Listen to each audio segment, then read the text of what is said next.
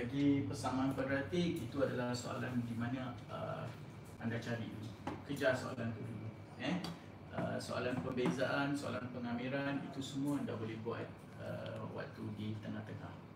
Okey.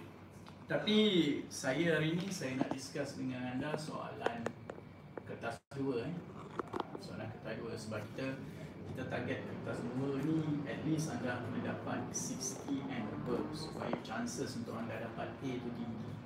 Sekarang ni kertas 1 dengan kertas 2 dah sama susah dia. Sebelum ni kertas 1 memang senang gila. Ramai yang buat sejam lebih je dah tidur. So masuk je sejam, masuk je 2 jam dah habis settle, semua keluar dengan perasaan yang gembira. Tapi sekarang tak, kertas 1 dah susah. Kertas 1 dah susah. Okey, untuk kertas 2 anda tahu kan apa yang perlu kita jawab dahulu? Okey, untuk kertas 2 anda jawab baca, jumpa aja soalan. Okey, soalan dia ada 15 soalan. Bahagian A ada 6 soalan, bahagian B ada 5 soalan, bahagian C ada 4 soalan. So total soalan ada 15. Okey, bahagian A, bahagian B, bahagian C. Jawab dulu bahagian C. Saya remind sekali lagi, jawab dulu bahagian C. Okey. Dan bahagian C ada 4 tajuk: solution of triangle, penyelesaian segitiga, nombor index, index number, linear programming, pengatur cara linear, motion along straight line, gerakan pada garis lurus. So anda jawab yang mana terpulang pada anda, tetapi saya sangat recommend anda jawab penyelesaian segitiga, nombor indeks dan juga pengatur cara linear. Okey. So saya akan discuss dahulu yang pertama. Yang pertama anda cuba jawab. Sekejap, dekat sini saya check. Okey, Facebook, alright. Nuin, ya, format tak betul. Format tu betul. Cuma dia punya aturan dia, dia berterabur. Dia tak macam dulu. Yes, dulu kita boleh teka soalan nombor 1 apa, soalan nombor 9 apa, soalan nombor 15 apa. Sekarang dah tak boleh dah. So apa-apa pun still kamu boleh cari je. Okey, satu lagi. Soalan kebat. Soalan kebat. Cikgu, macam mana kalau soalan tu soalan kebat? Macam mana kita orang nak buat kalau soalan tu soalan kebat? Okey, soalan kebat tu kita pinggirkan dahulu. Buat dahulu soalan-soalan yang straightforward. Okey. Takut nak masuk dewan esok. Bincang bab trigo. Okey, boleh. Tapi saya nak terangkan dulu penyelesaian segitiga. Okey, sementara ada masa ni, penyelesaian segitiga, satu tips untuk anda. 2018, 2017 dah keluar soalan 3D, penyelesaian segitiga 3D. So saya tak cakap ini soalan bocor.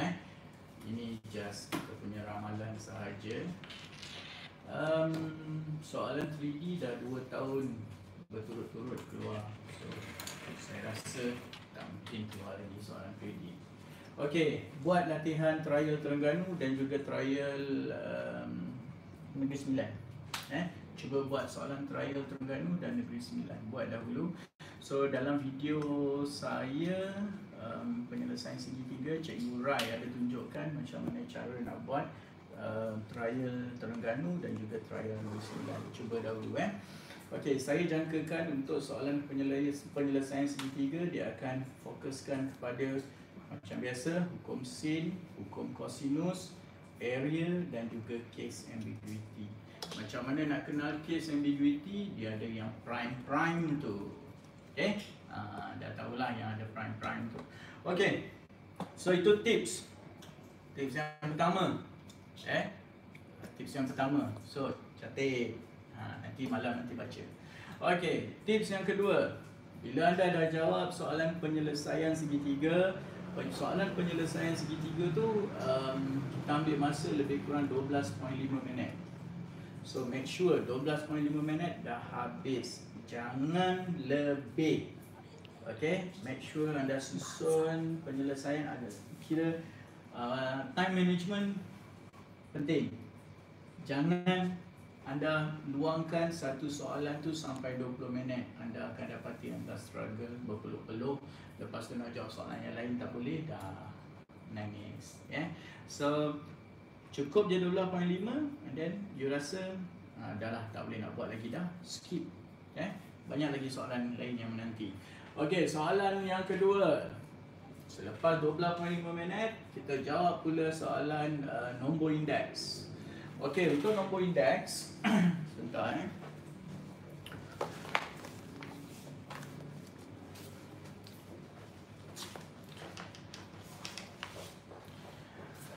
Okey, untuk nombor indeks 2017, 2018, saya dah perhatikan pattern soalan dia. Alright. Dia 2016, 2017, 2018 memang soalan dia pattern lain. So tahun ni saya nak anda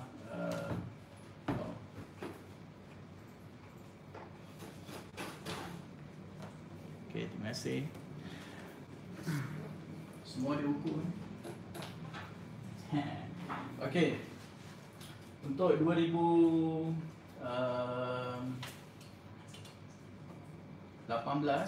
dia keluar soalan, sebentar.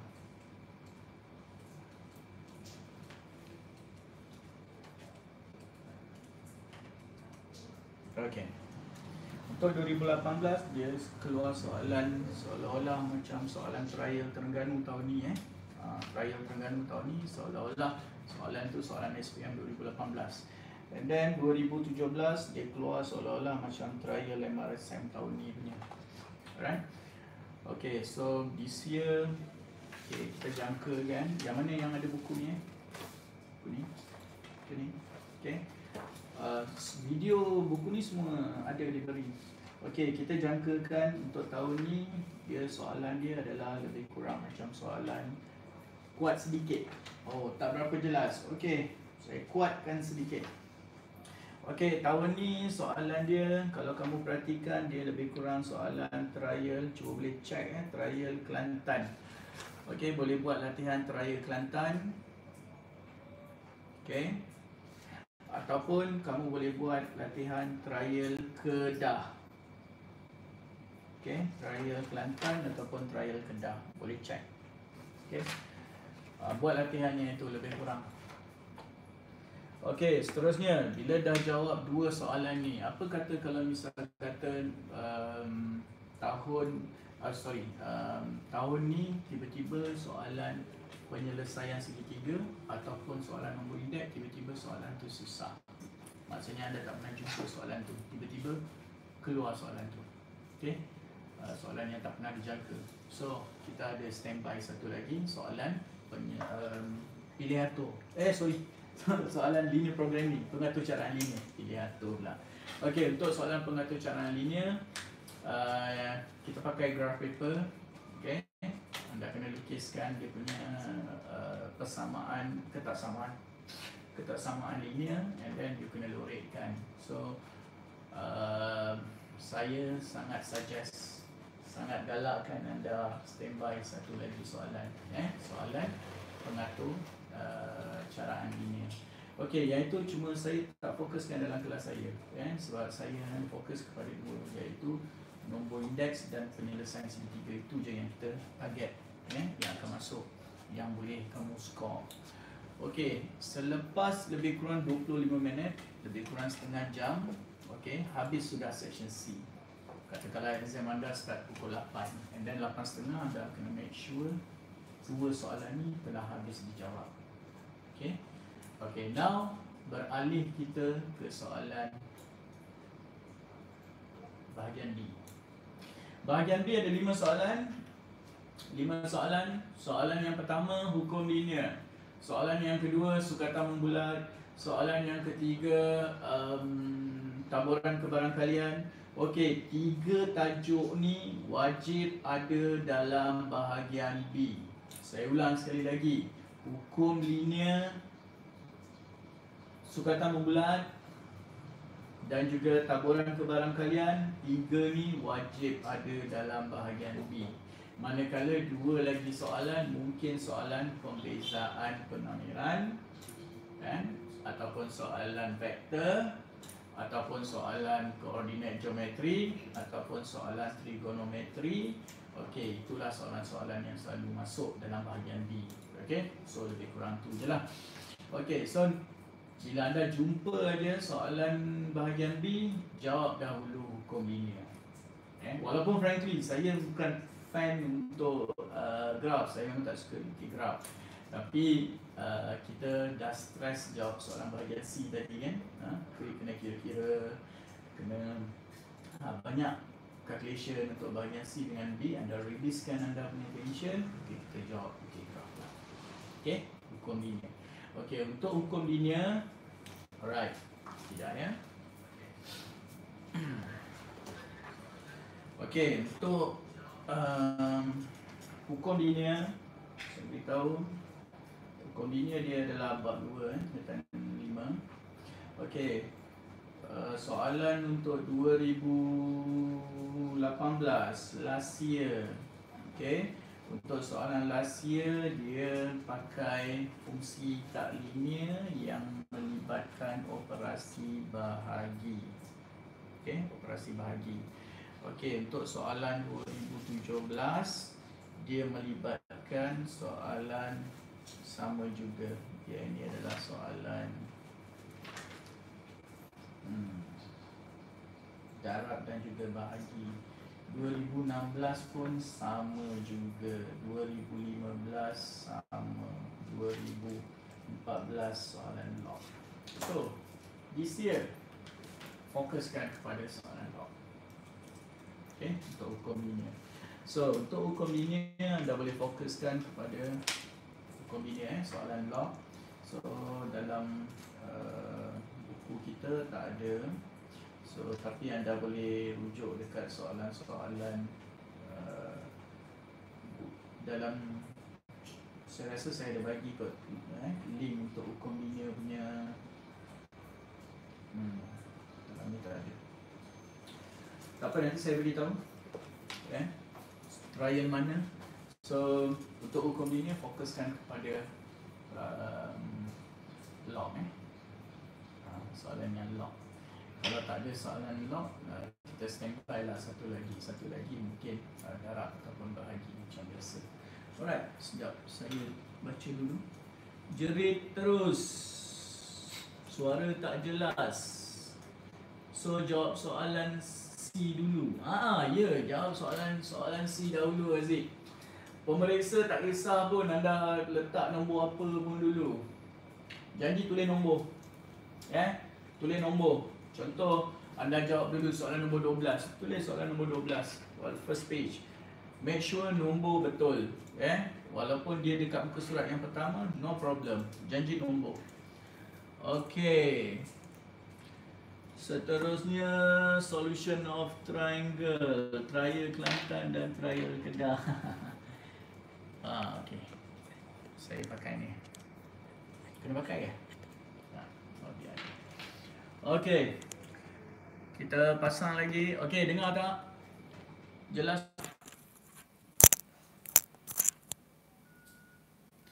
Berapa minit untuk jawab bahagian B dan bahagian C, Syahidah? Okey. Untuk bahagian B, bahagian C 25 minit. Bahagian B 50 minit.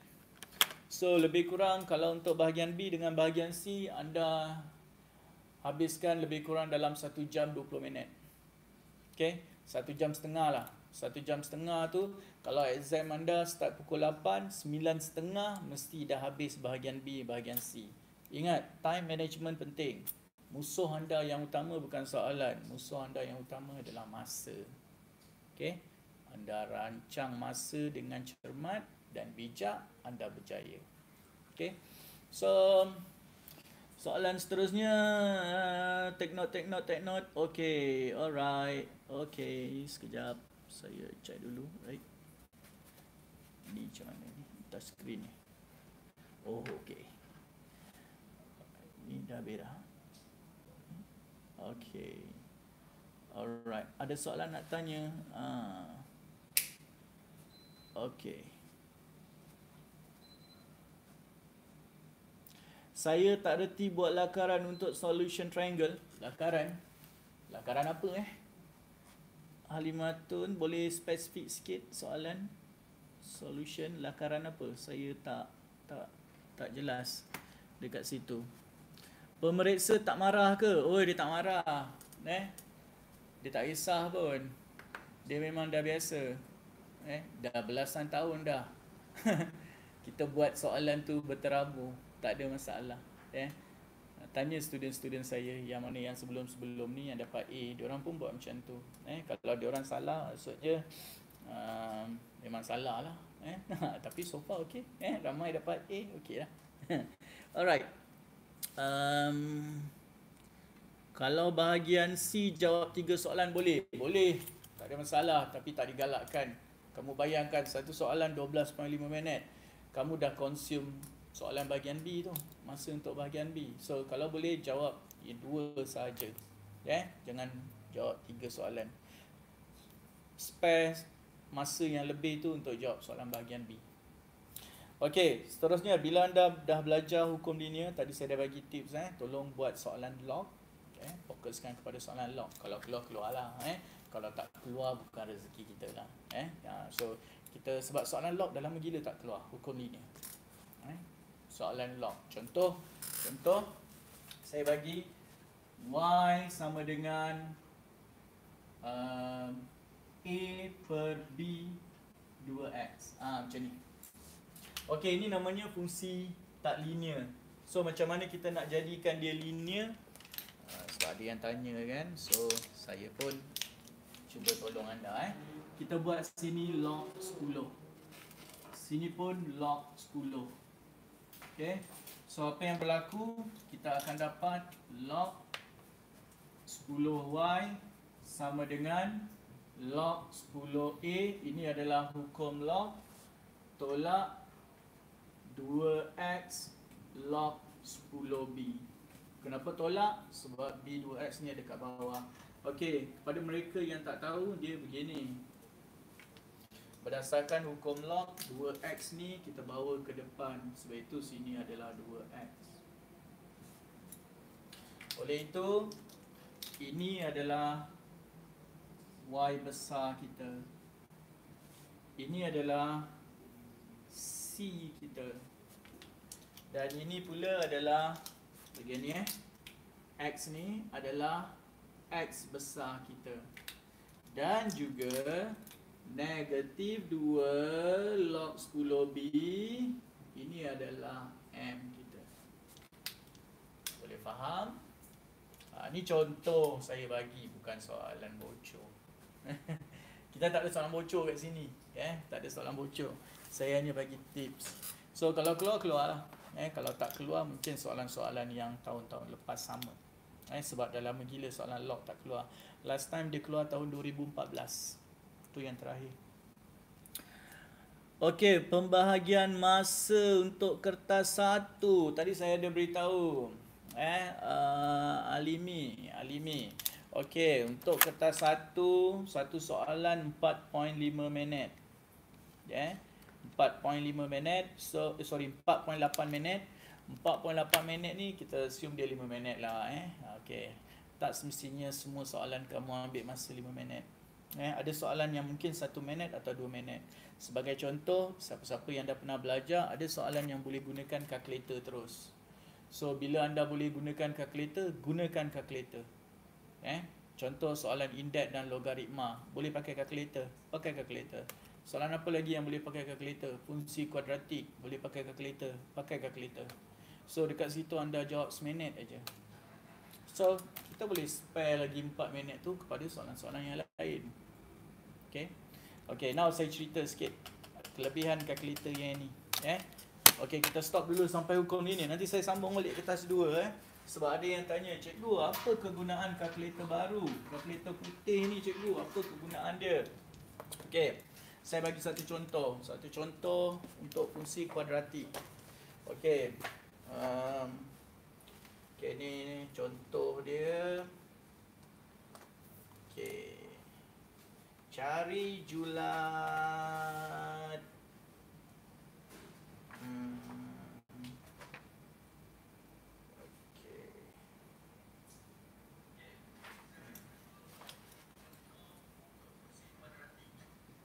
cari julat nilai X bagi ni soalan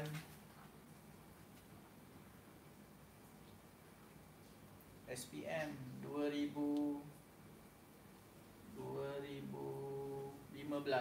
SPM 2015 2x square tambah 5x less than or equal 3. Ni soalan SPM 2015. Okey, yang ni yang saya cakap boleh guna kalkulator. Kalkulator yang ni lah. Okey. So, yang pertama anda tukarkan dia kepada bentuk arm. 2x kuasa 2 tambah 5x tolak 3 lebih kurang sama dengan kosong. Di mana A kita sama dengan 2, B kita sama dengan 5, C kita sama dengan negatif 3. Make sure dia lebih kurang atau sama dengan kosong. Now, siapa-siapa yang ada kalkulator ni, anda boleh tekan menu, lepas tu cari inequality. Boleh zoom ke? Menu, lepas tu cari inequality. Inequality. Polinomial 2. Dekat sini dia ada senarai menu untuk inequality. So, kalau perhatikan, ini adalah nombor 4. Masukkan A kita 2, B kita 5, C kita negatif 3. So, tu jawapan dia. X lebih kecil dari 1/2 lebih besar atau sama dengan negatif 3. So, jawapan dia X lebih kecil atau sama dengan 1/2 lebih besar atau sama dengan negatif 3. Dah, terus bagi jawapan. 1 minit. So, ini contoh soalan yang anda boleh guna kalkulator. Yang mana yang ada kalkulator silver tu, anda terpaksa guna cara biasalah. Kalkulator silver ada, contoh tak ada. Saya tak ada kalkulator silver, minta maaf. Kalkulator silver saya dah buang. Saya ada kalkulator putih aja. So yang mana kalkulator silver ataupun masa silam saya tunjukkan lah. Kesian dekat anda. Saya tunjukkan macam ni.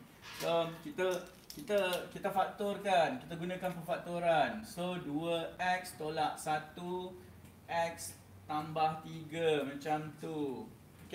Lepas tu kita gunakan garis nombor. Saya suka pakai garis nombor, negatif 3 dan dekat sini 1/2. Buat dotted. Ni untuk student-student saya yang tak suka guna graf, pakai ni. Tengah-tengah ni negatif, sini positif, sini positif. So, bawah ni 3 arrow ke kiri, 1 arrow ke kanan. So, dia sebab ada tanda ni kena macam ni lah. So, sini X lebih kecil sama dengan negatif 3, negatif 3, X 1/2 dan di sini X 1/2. Macam ni. So, kita ada 3 set jawapan. Cuba cek, ini lebih kecil dari kosong, maksudnya nak negatif. So, ambil ni jawapan kita. Kalau dia lebih besar dari kosong, dia positif. Ambil ni dan juga ini. Kena asingkan. Boleh faham ini adalah soalan-soalan yang soalan cari makan. Soalan yang free 3 markah. Kalau dapat bersyukur. Alright. Seterusnya, apa lagi soalan-soalan yang boleh guna kalkulator dengan mudah? Antara soalan-soalan yang lain adalah soalan indeks dan logaritma. Siapa-siapa? Ini kalkulator lama. Dan ini pula adalah kalkulator barulah. Yang kalkulator yang silver tu saya tak ada. Bukan tak ada, entah siapa pinjam. Saya tunjukkan soalan indeks dan logaritma yang boleh gunakan kalkulator juga. Kalkulator lama boleh, kalkulator baru pun boleh.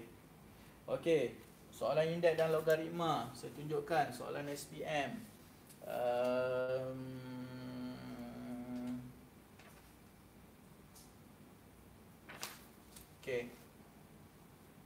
Contoh.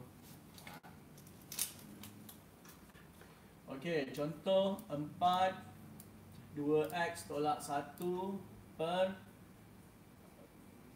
16 x tambah 1 per 2 sama dengan punca kuasa 8 x tolak 3. Contoh macam ni. Okey, sebenarnya anda boleh gunakan kalkulator untuk solvekan soalan yang ini. Alright, saya rasa ramai di antara anda dah tahu dah. Kita gunakan 4, anda gunakan kalkulator anda, 4 kuasa 2 X tolak 1, bawah pula adalah 16 kuasa X tambah 1 per 2, 1 per 2 0,5. Lepas tu equal alpha equal punca kuasa 8 kuasa X tolak 3, X tolak 3, shift, solve, enter. Okey, kadang-kadang kalkulator boleh bagi terus jawapan. Okey, tu jawapan dia ada. Answer, enter. 1 per 3.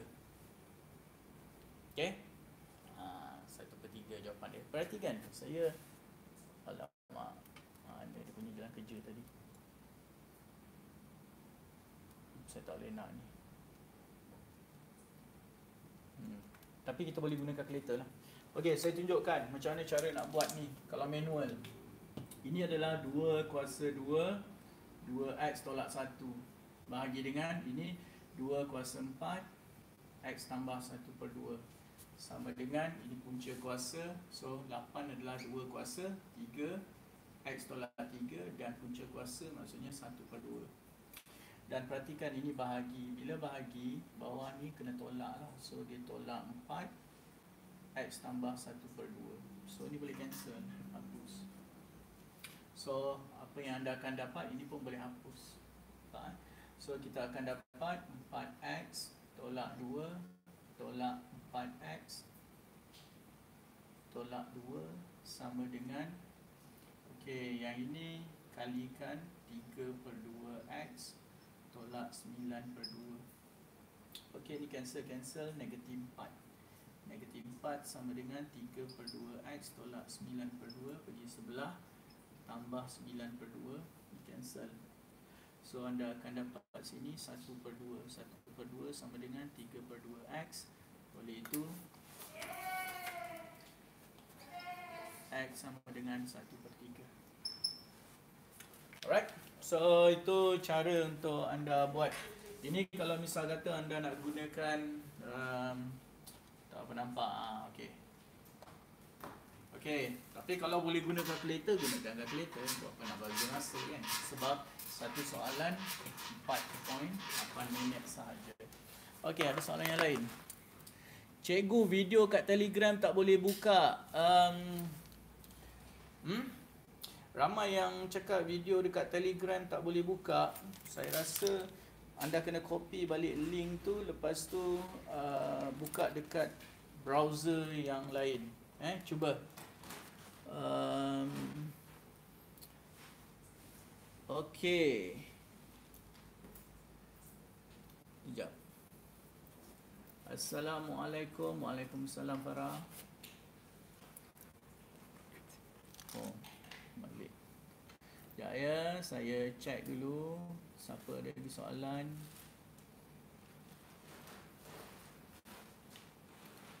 Taburan kebarangkalian. Okey, boleh, tak ada masalah. Kalau dah dapat jawapan, markah jalan kira dapat juga ke? Tak. Kertas 1 anda dapat jawapan terus full mark. Okey. Kertas untuk taburan normal kena bawa sendiri. Tak, dia sediakan. Sebab kalau kamu bawa sendiri, nanti kamu bawa toyol sekali.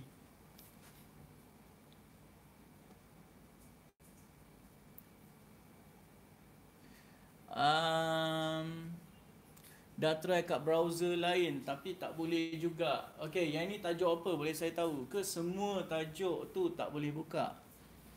Cuba buka tajuk-tajuk yang lain. Ajar janjang. Janjang apa yang nak diajar?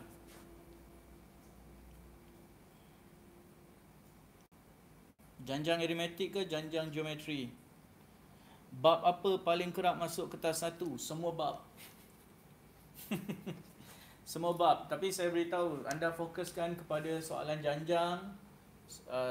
Okey, kita tengok soalan-soalan yang satu je soalan yang keluar. Ni contoh-contoh soalan yang hanya satu je soalan yang keluar. Contoh, pilih atur gabungan, satu sahaja. Trigonometri, satu. Hukum linear, satu. Kadang-kadang, trigo kadang-kadang dua soalan.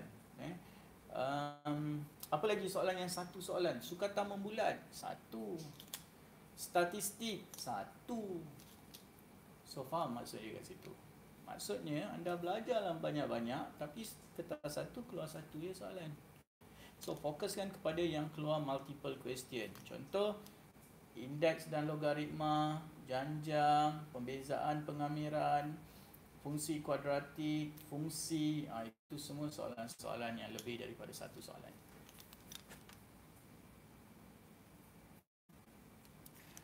Okey. Seterusnya, saya nak, ada yang minta janjang, tak apa, saya skip dahulu sebab tadi saya nak sambung balik. Tadi untuk kertas 2, saya dah beritahu dengan anda, saya nak anda buat bahagian C dulu. Buat dulu solution of triangle, buat dulu nombor indeks, lepas tu buat hukum linear. Hukum linear fokuskan kepada soalan log. Kalau log keluarlah, kalau tidak soalan biasa, darab ataupun bahagi, itulah. Okey, seterusnya, bila anda dah buat soalan hukum linear, buat pula soalan taburan kebarangkalian. Okey, soalan taburan kebarangkalian, ni saya beritahu soalan taburan kebarangkalian. Kalau anda buat soalan taburan kebarangkalian, trial punya, exam betul punya, soalan 2018, binomial tak keluar langsung, dia hanya keluar normal sahaja, markah still sama. 2017 dia ada keluar soalan binomial tapi bahagian B, manakala soalan bahagian A adalah normal. Okey, untuk pengetahuan anda, taburan kebarangkalian kertas 2, 10 markah, bahagian B selalunya dia akan ambil 5 soalan 5 markah untuk soalan binomial, 5 markah untuk normal. Macam tu. Tapi last year dia tak ada keluar binomial langsung, dia hanya keluar normal sahaja. So, this year macam mana? This year kita back to the basic balik lah. Maksudnya dia akan bagi anda dua soalan A dan B, satu binomial, satu normal. So, trial mana yang saya galakkan untuk anda buat latihan untuk taburan binomial? Okey. Saya dah tengok soalan taburan binomial untuk tahun ni punya trial. So, saya nak anda fokuskan kepada soalan trial. Cuba buat trial. Okey, trial Kedah. Okey, trial Kedah. Anda kalau nak buat latihan, boleh buat trial Kedah punya taburan binomial. Kita pilih dua sahaja yang boleh anda buat. Dan satu lagi adalah trial MRSM. Boleh cuba buat trial Kedah dan trial MRSM untuk tahun ini. Okey. Salin. Kalau nak dapat dia punya video ada diberikan. Okey, tadi cikgu, kalau cikgu pakai mic boleh. Tak ada mic lah, kita ada earphone aja. Buku pecutan tak ada jawapan. Mia, awak tidur. Ada, kita dah bagi dalam bentuk video. Kita dah bagi dalam bentuk video. Video lagi, shooting lagi. Saya, Cikgu Umi, Cikgu Rai, Cikgu Fahmi, Cikgu Bushra, 5 orang cikgu ni bergabung, kita buat video. Video ada. So, anda boleh tengok dekat dalam grup Telegram. Grup Telegram. Okey, Mia check balik Mia.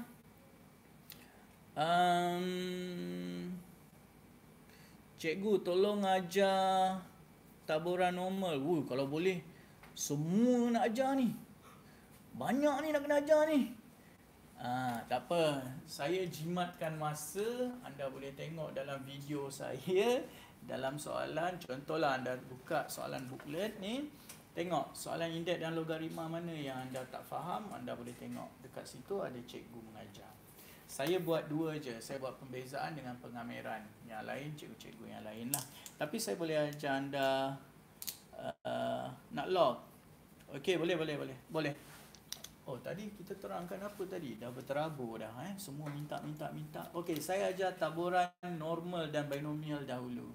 Okey, untuk taburan binomial dengar betul-betul Okey, ni contoh soalan. Diberi 25% pelajar lulus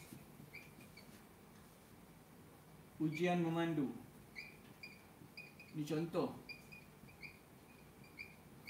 Jika 7 orang pelajar dipilih secara rawak,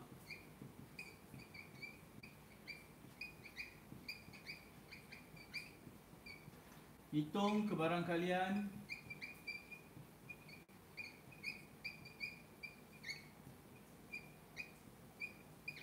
A tepat 5 orang lulus.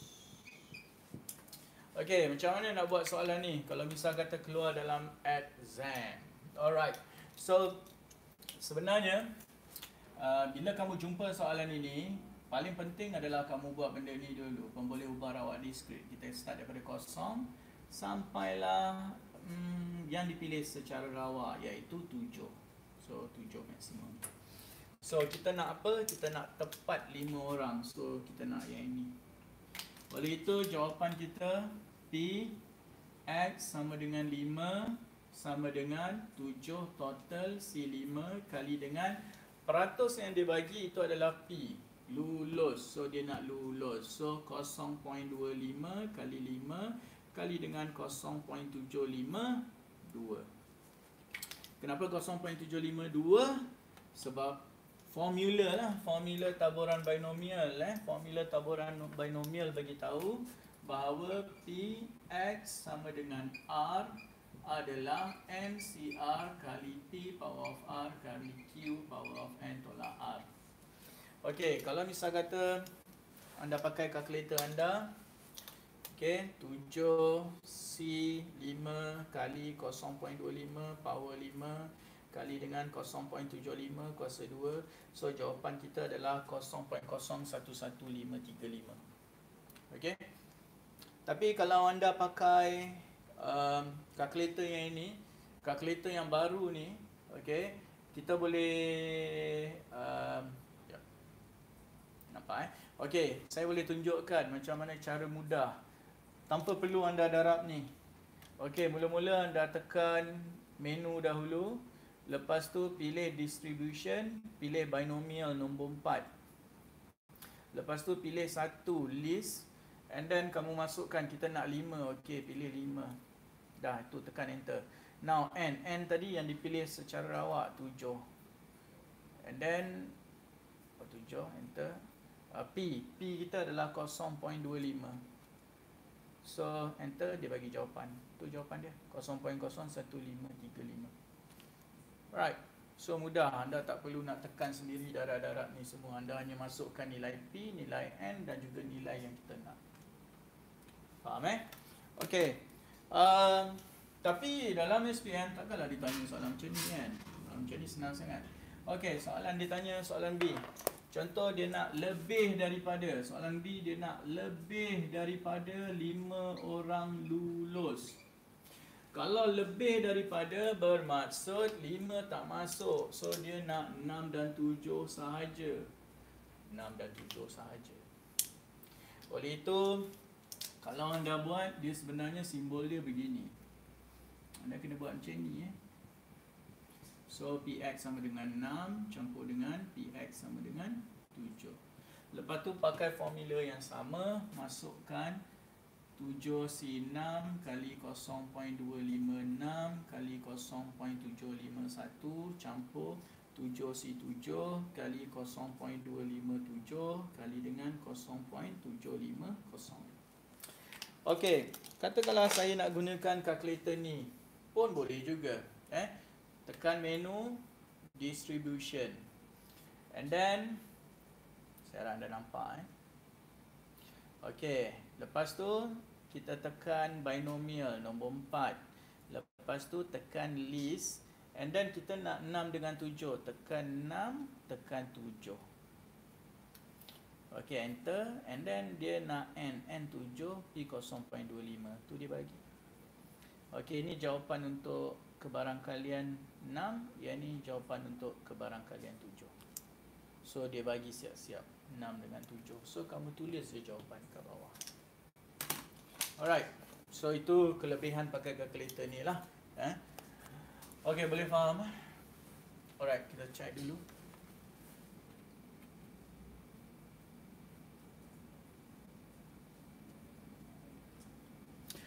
Cara kita punca kuasakan asas walaupun dalam bentuk log. Macam mana cara kita punca kuasakan asas? Okay. Almost semua bab tak boleh buka. Ya. Belum, you check dalam handphone you ada tak Google Drive punya apps? Selalunya yang tak boleh buka ni dia tak ada Google Drive punya apps. Mana datang 0.75? Sebab ini P, Q. So bila P 0.25, Q 0.75. P campur Q sama dengan 1. Okay. So ini adalah untuk taburan binomial. Ada lagi yang tanya?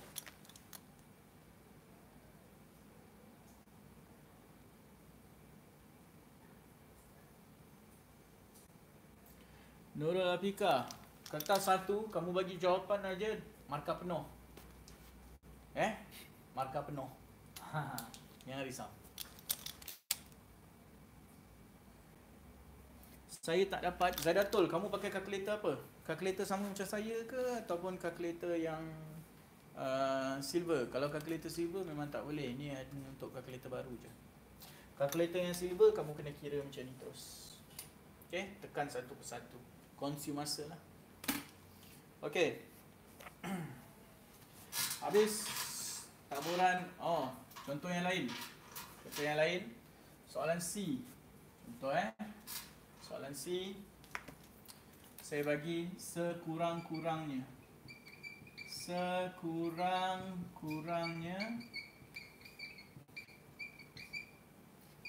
orang lulus. Alright. Ini soalan C. Bila dia kata perkataan sekurang-kurangnya 3 orang lulus, ingat dalam fikiran saya selalu fikir paling kurang ialah 3. Paling kurang ialah 3. Maksudnya kita nak 3 dan ke atas. Faham So dalam berti kata lain, sebenarnya dia adalah Px more than or equal 3. Sama dengan Px equals to 3 tambah dengan Px equals to 4 tambah dengan Px equals to 5 tambah dengan Px equals to 6 tambah dengan Px equals to 7. Panjang sangat. Kan? Okey, kita ada cara yang paling mudah. Apa cara yang paling mudah tu? Okey, cara yang paling mudah tu adalah 1 tolak yang tak dibulatkan. So 1 tolak Px kosong tolak Px1 tolak Px2. Lalu kamu gunakan formula tadi. Okey, siapa yang ada kalkulator ni memang senang. Kamu boleh terus dapatkan Px kosong, Px1, Px ni dalam ni. And then you just masukkan saja. Right?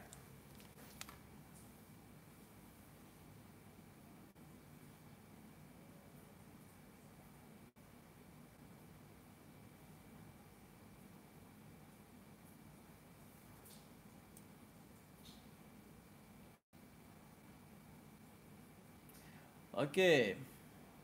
Kalau nak dapat C, target C je.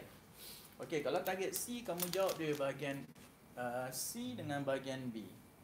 Bahagian C, bahagian B. Cukup lah, dah dapat dah C. Kan? Sebab bahagian B dengan bahagian C tu 60 markah. So, fokuskan kepada solution of triangle, nombor indeks, lepas tu taburan kebarangkalian, suka tambah bulat, hukum linear. Dah cukup. Kan? Itu untuk mereka yang memang dah give up, tak sempat nak baca, kamu fokuskan 5 ni. Yang lain tu persamaan serentak. Bahagian A persamaan serentak. Okey, kalau saya nak ajar semua memang tak sempat, so saya pilih-pilih aja. Okey, saya minta maaf siapa-siapa yang saya tak sempat nak ajar tu, sebab saya macam saya beritahu, saya akan fokuskan kepada kertas 2. Okey, seterusnya saya nak ajar taburan normal. Okey, untuk taburan normal, okey, selalunya dia akan bagi begini. Alright, diberi min ialah 25 kg dan sisian piawai ialah 5 kg. Hitung kebarangkalian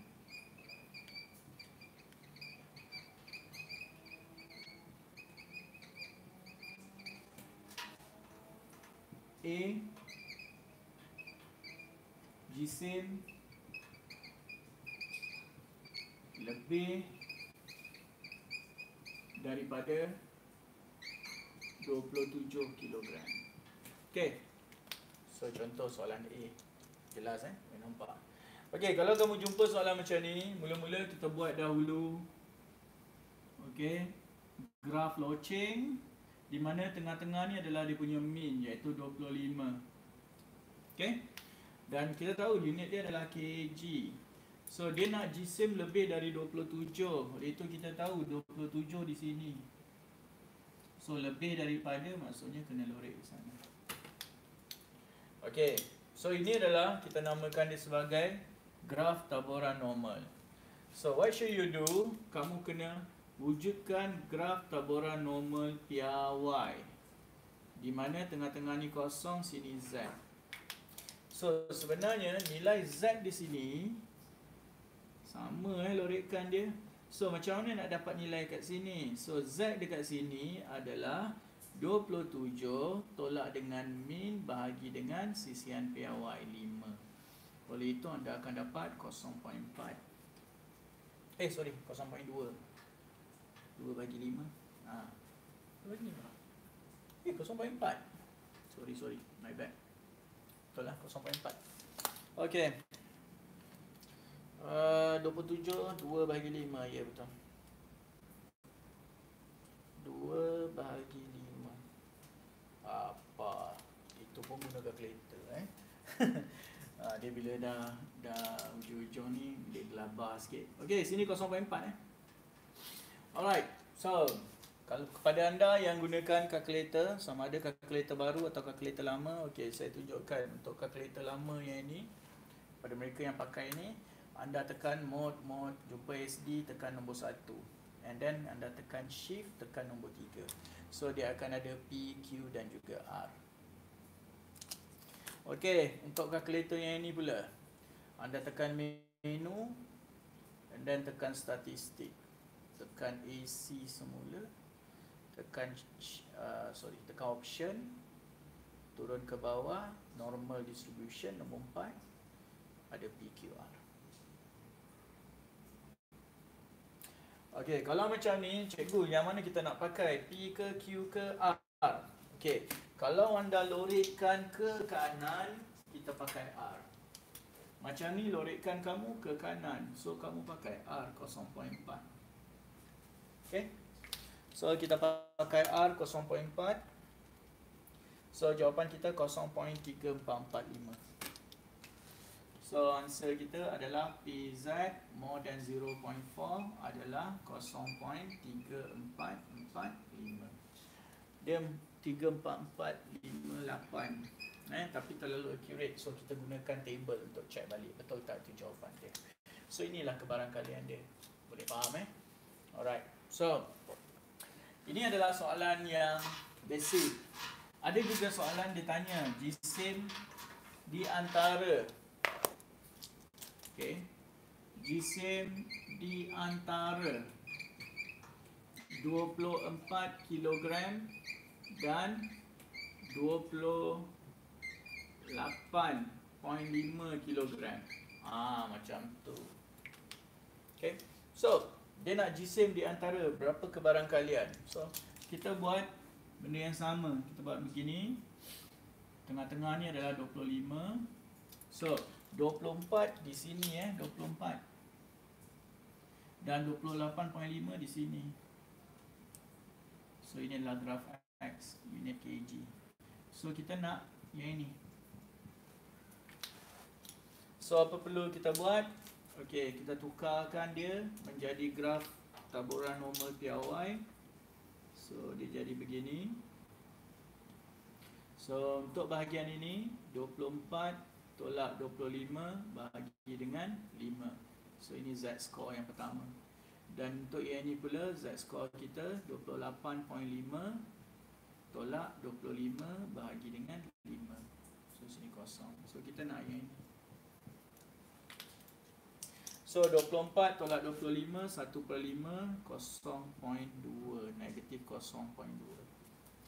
Dan di sini pula 3.5 bahagi 5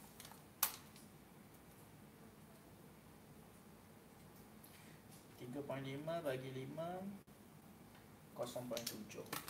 So sini 0.7. Saya bagi nombor semuanya yang senang-senang untuk kira sebab dah tak ada masa dah ni. So macam mana nak kira yang ini? Okey, kalau begini kita pakai Q. Q maksudnya antara ni sampai sini. Okey, ni kita pakai Q. Pakai Q negatif 0.2 campurkan dengan Q 0.7. Alright. So Q negatif 0.2 campur Q 0.7. So 0.3373. So jawapan kita adalah 0.3373. So boleh faham? Alright, so ini bolehlah last minute untuk anda study kalau soalan-soalan macam ni keluar. Okay, so habis. Tadi saya dah beritahu, kita dah jawab penyelesaian segitiga, kita dah jawab nombor indeks, kita dah jawab hukum linear, dan juga kita dah jawab taburan kebarangkalian. Okey, tadi ada yang tanya, cikgu, saya tak faham case ambiguity. Case ambiguity saya dah tunjukkan dalam channel saya. Anda boleh tengok dalam channel saya. Boleh check balik. Yang itu teknik kemah. Video saya di dalam kelas. Kepada anda yang rasa macam last minute, macam mana nak study balik, kamu just go through video-video dalam channel saya tu. Ni video yang saya record dalam kelas, bukannya video dalam file. Video dalam file Google Drive tu, itu adalah video skema kepada booklet. Video yang saya rakam menggunakan handphone saya, yang itu ada. Cuba check balik. Tadi siapa yang tanya tadi? Sekejap saya check.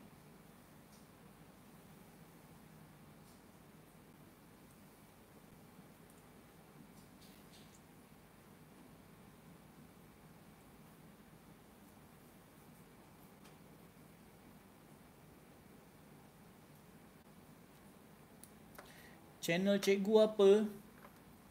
Allahu Akbar. Sekejap. Channel Telegram. Channel Telegram saya saya tulis supaya mendapat manfaat kepada semua. Last minute ni kan, dah lalang last minute dah ni. Banyak sangat Telegram ni. Okey.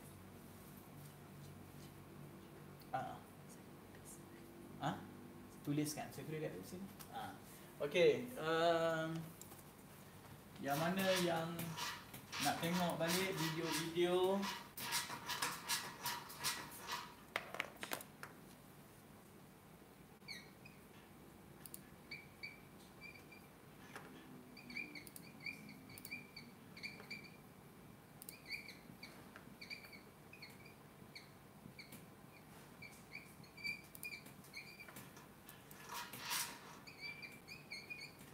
okey.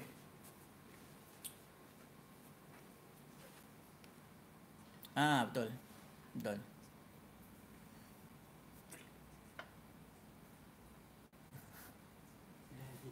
Ha? Link tu Z. Klik link yang PTTI ni tulis itu channel untuk Addmath. Sempat lagi untuk anda study, jangan risau. Ada banyak kat situ video-video yang saya bagi. Siap ada short-short video yang saya tunjukkan. Dalam channel saya tu juga saya tunjukkan macam mana nak jawab soalan pilih atur. Soalan pilih atur, lagi soalan gabungan. Lepas tu soalan apa lagi yang saya ajar, penyelesaian segitiga. Dan dalam soalan penyelesaian segitiga tu saya ada tunjukkan macam mana cara nak buat case ambiguity. Alright. So apa lagi soalan? Tadi perubahan kecil, hari, perubahan kecil, pembezaan. Alright. Janjang, okay. Alright. Boleh. Terbalik pula, patutlah. Okay, kejap ya. Saya scroll dulu. Nurish tanya Trigo. Allah Nurish. Saya tak boleh nak buat dalam ni tips untuk jawab janjang. Najwa, tips untuk jawab janjang. Okey. Untuk janjang, dia sama ada janjang JG, janjang geometri atau janjang aritmatik. Kalau ada peratus, ada nisbah, ada potongan harga, peratus, point, itu semua janjang geometri. So, bila janjang geometri, dia melibatkan bahagi. Okay, T2 bagi T1, T3 bagi T2. So, kalau dia cakap penambahan dia sekata ataupun sama every month, ataupun pengurangan dia sama every month, itu adalah janjang aritmatik. Okay, sekejap.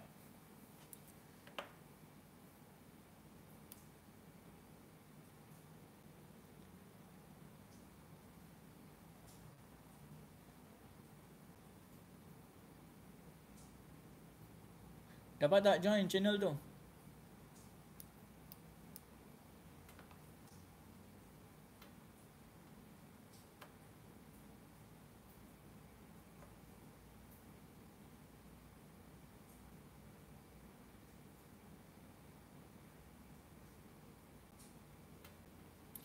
Okey, Batrisha, cara penggunaan kalkulator baru. Kalkulator baru sebenarnya dalam channel saya tu saya ada tunjukkan macam mana cara nak pakai kalkulator baru. Almost semua ada dalam tu. Kecuali vektor saya tak tunjukkan sebab vektor memang saya tak galak akan menggunakan kalkulator. Tapi index saya dah tunjukkan, taburan binomial saya dah tunjuk, taburan normal saya dah tunjuk. Senang cerita majoriti pengamiran pun saya dah tunjuk. Cara macam mana nak pakai kalkulator. Had atas, had bawah. Check balik.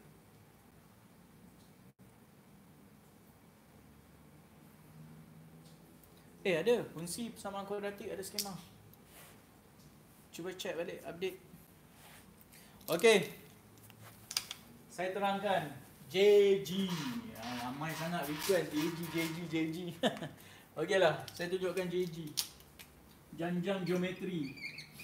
Okey, untuk janjang geometri ini yang saya terus spontan bagi Okey, katakanlah saya bagi anda 64.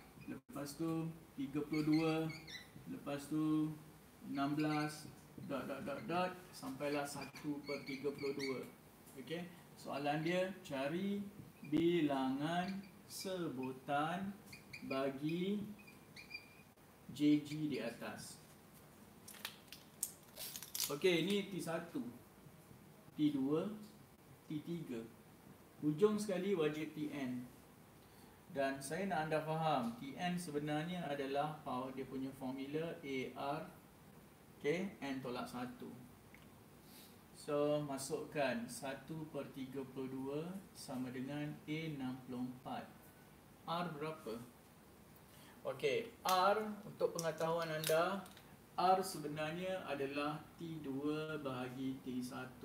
Oleh itu 32 bahagi 64 dapat 1/2. So 1/2 N tolak 1. Macam ni kan. Okey kelas, bila sampai dia macam ni, tak payah bazir masa, solve guna calculator. Ni saya tengok ada yang pindah sini, lepas tu nak buat, alah come on lah benda macam ni. Cikgu, bila masa kita nak pakai calculator? Bila ada equal, bila unknown tu ada satu je, macam ni, pakai calculator kan. So masukkan 1/32 equal alpha kalsium 64 darab 0.5 sampai 0.5 power x tolak 1 shift solve enter. Oh lambat. 12. So jawapan kita N sama dengan 12. So tak payahlah anda nak pindah-pindah kira. Kalkulator dah mudahkan hidup. Gunakan kalkulator. Faham? Macam mana nak guna kalkulator untuk cari? Oh, kalkulator lama. Kalkulator lama. Boleh kalkulator lama, tapi masalah dia sebab ada pecahan ni, itu yang menyusahkan. Satu lagi, bila power ni kamu kena letak bracket. So kalkulator lama is very confusing. So kamu kena buat kaedah macam biasa. Kalkulator baru boleh. At least ada silver.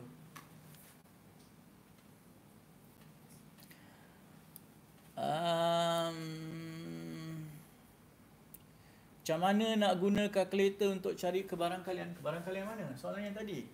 Oh, tadi saya dah beritahu kalkulator lama ke baru? Kalau kalkulator lama, yang ni, tekan mod, jumpa SD, tekan nombor 1, tekan shift, tekan nombor 3. So ada PQR. Okey, untuk kalkulator yang ini, anda boleh tekan menu and then tekan statistik, lepas tu tekan AC, tekan shift, tekan nombor bukan shift, sorry. Allah. Okey, tekan option, turun ke bawah, pilih nombor 4. Tekan ke bawah, pilih nombor 4. So dekat situ dia ada P, Q dan juga R.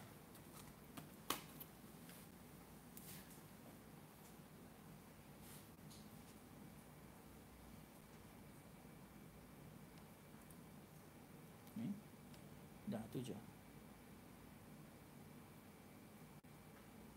Sekejap saya check dulu.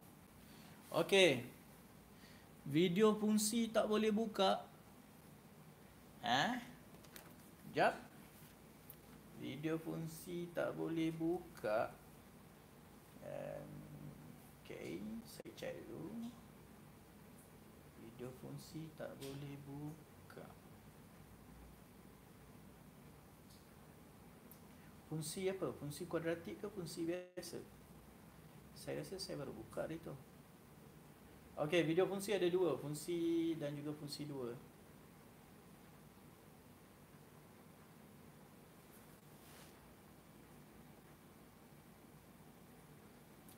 Internet dekat sini.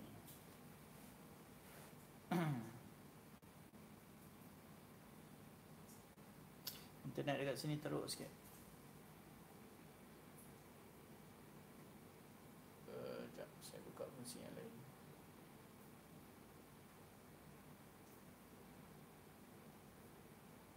Boleh. Cikgu Rai. Cuma internet dekat sini very bad. Ada, jangan risau. Okey, kamu boleh buat latihan dalam tu. Alright. Kalkulator lama slow. Yes, very slow. Sebab itu kena upgrade dulu. Sebab itu saya dalam kelas, saya banyak tekankan tukar kalkulator. Cara dia macam ni lah. Soalan-soalan macam ni. Soalan-soalan macam ni, saya jumpa ramai pelajar buat silap. Cikgu, macam mana cikgu pindahkan ini pergi sebelah? Cikgu, macam mana N tolak 1 ni cikgu boleh dapat jawapan 12? Okey, saya tunjuk lah. Okey. Dia sebenarnya, okey, Atau kalau anda pakai kalkulator lama 1/32 bahagi dengan 64. So anda akan dapat 1/2048. 1/2048 sama dengan 1/2 n tolak 1. Ini sebenarnya /2 kuasa 11. Tak percaya, tekanlah kalkulator. 1/2 kuasa 11. Dapat berapa? 1/2048. Oleh itu dia akan jadi 1/2 kuasa n tolak 1. Potong-potong, sebab itu n dapat 12. Itu kalau kamu mahir. Kalau tak mahir, terpaksalah guna kaedah log kan? Itu dah susah dah. Okey, ini janjang geometri, satu soalan. Okey, soalan yang lain, janjang geometri yang lain. Okey, saya bagi satu lagi contoh untuk janjang geometri yang lain. Sebab ramai yang tanya janjang Okey, saya ambil daripada buku. Buku ni kita check janjang. Okey. Kalau janjang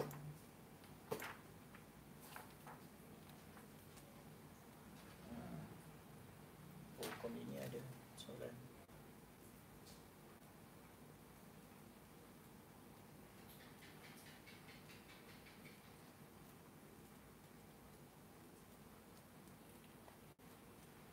Sekejap ya.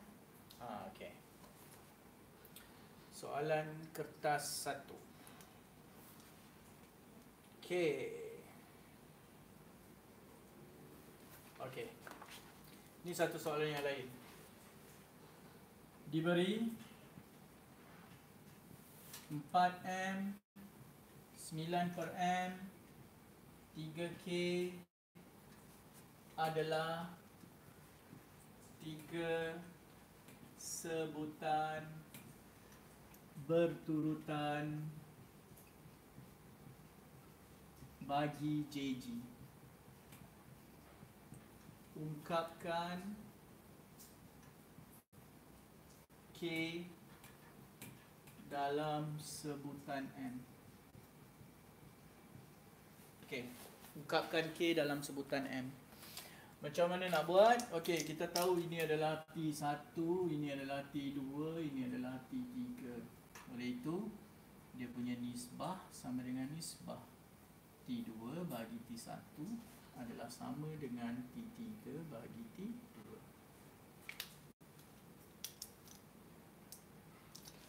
Lalu kita masukkan 9 bagi M per 4M adalah sama dengan 3K bagi 9 per M. Okey, di sini 9 per M bahagi 4M. Saya tunjukkan bentuk lazim lah, supaya anda senang faham. Macam ni. Oleh itu anda akan dapat 9 per 4M kuasa 2 sama dengan, ini pun bila darab dia naik atas So kita akan dapat 3km per 9. So boleh potong ni, ini jadi 3. Dan dia nak K dalam sebutan M, pindahkan sebelah 27 km, pindahkan M sebelah, M kuasa 3. So ni jawapan dia. Okey, ni simple je, JG yang simple. Okey, apa lagi soalan-soalan JG yang selalu keluar yang susah untuk anda faham? Okey, soalan yang susah ada banyak sebenarnya soalan saya boleh bagi JG, tapi sekejap saya pilih ya.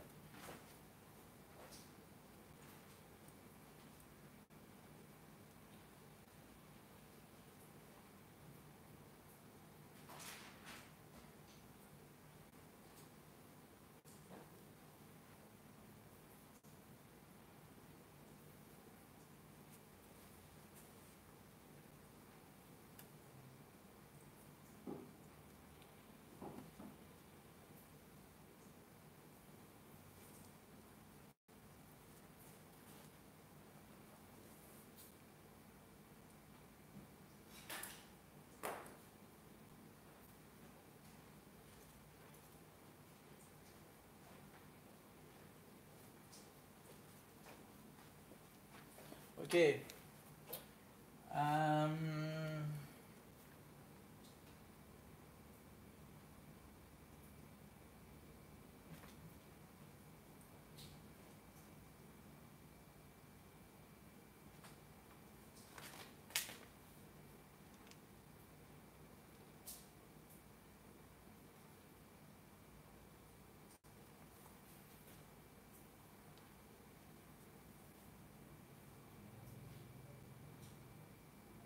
Contoh soalan JG yang lain ni dia.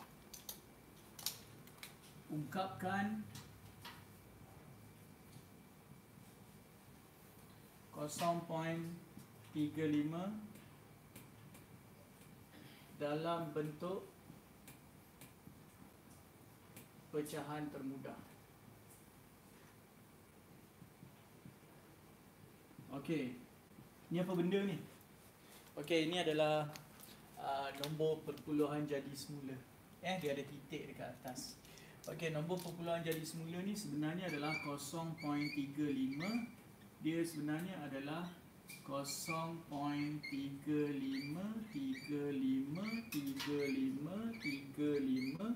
sampailah berulang-ulang.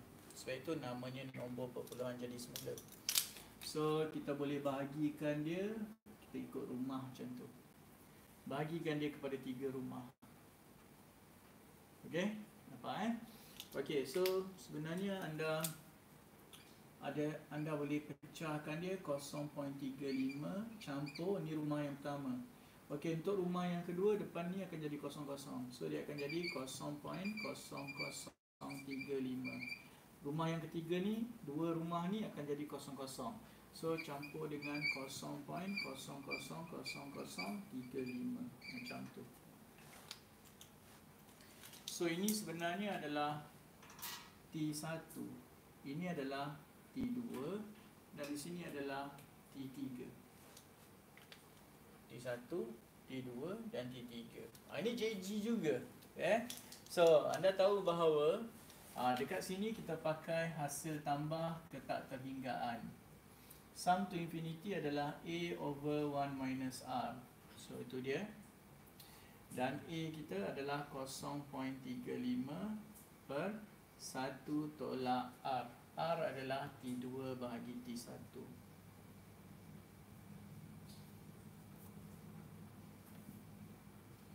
Okey, so jawapan kita bila anda kira gunakan kalkulator 0.35353535353535. Okey. Jawapan dia 35/99. So ni jawapan. Okey, ni salah satu bentuk soalan JG, nombor perpuluhan jadi semula. Alright? Okey. Apa lagi yang anda nak tahu pasal JG? Okey, dah takut. Sebenarnya saya dah skip tadi.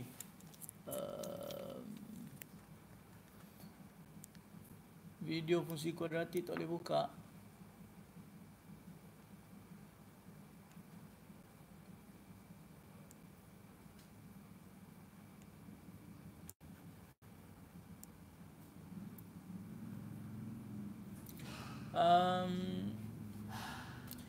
Titan, saya ada bagi video berkenaan dengan pilih atur dan gabungan. Okeylah, yang mana yang nak tanya pilih atur dan gabungan Alright. Katakanlah saya ada nombor 1, 2, 3, 4, 5 dan juga 6. Now saya nak bentuk password. Password saya ada 4 digit. So berapakah cara untuk saya bina password berdasarkan 6 digit di atas? So yang ini adalah tanpa syarat. Dia tak ada bagi apa-apa. Dia just cakap nak bina password 4 digit daripada di atas. So jawapan kita 6P4. So tekan kalkulator 6P4. So anda akan dapat jawapan.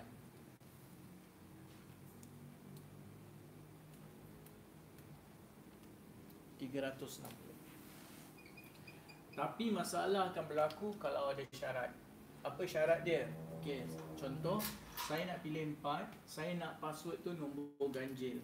Okey, bila nombor ganjil maksudnya hujung ni kena 1, 3 ataupun 5. Oleh itu 3 nombor ni mengisi satu ruang dekat belakang, 3/1 kali dengan. Okey, di sini ada 3 ruang kosong. So dekat bawah ni 3 ruang kosong. Dan dekat sini satu nombor dah diisi. So kamu ada balance lagi 5. So tekan calculator.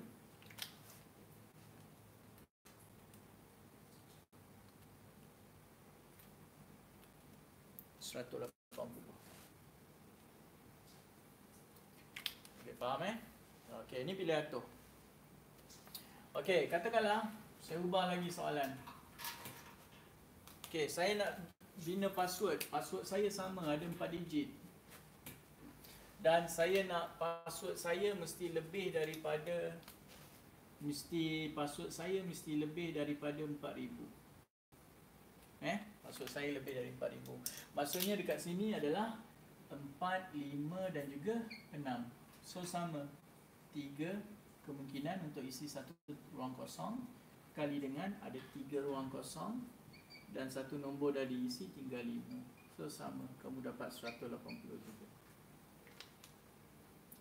Boleh faham? Okey.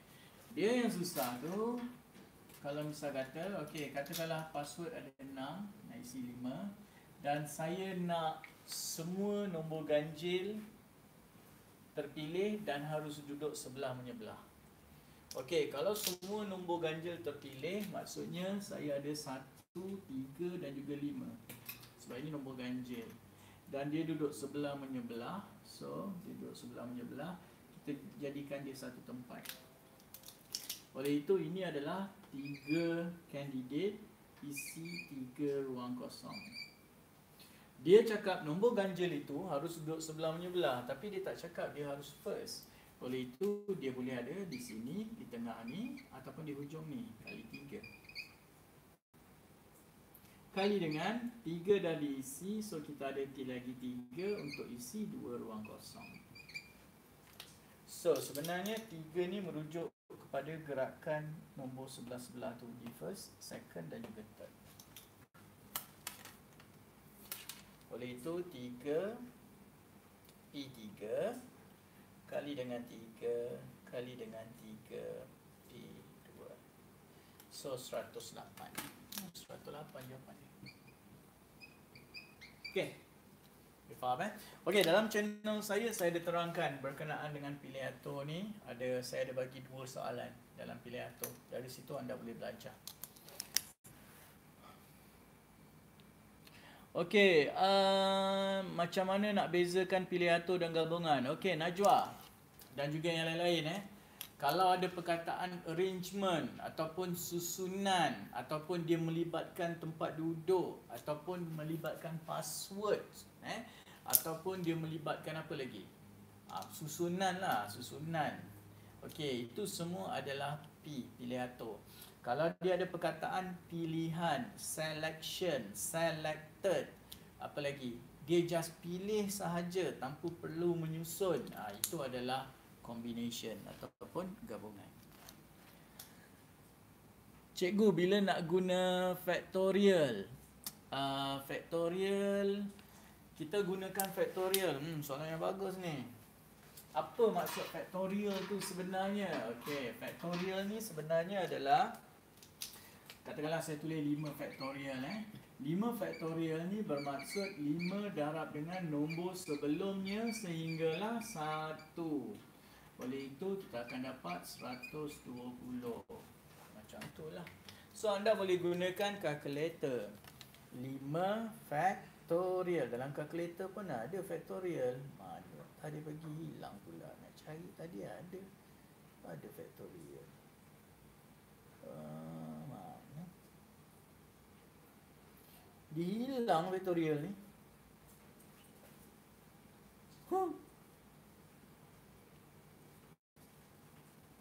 Okay, ni ada. Mana kalkulator lama? Oh, ni. Kalkulator lama ni ada. 5 factorial. 5. Tu ada. Shift 120. Kalkulator ni pun should be ada ni. Kalkulator baru ni. Sekejap saya cari.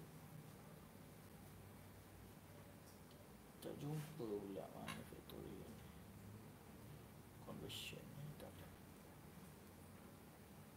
Setup. Factorial. Ah, tu ada. Allah, dia pakai huruf.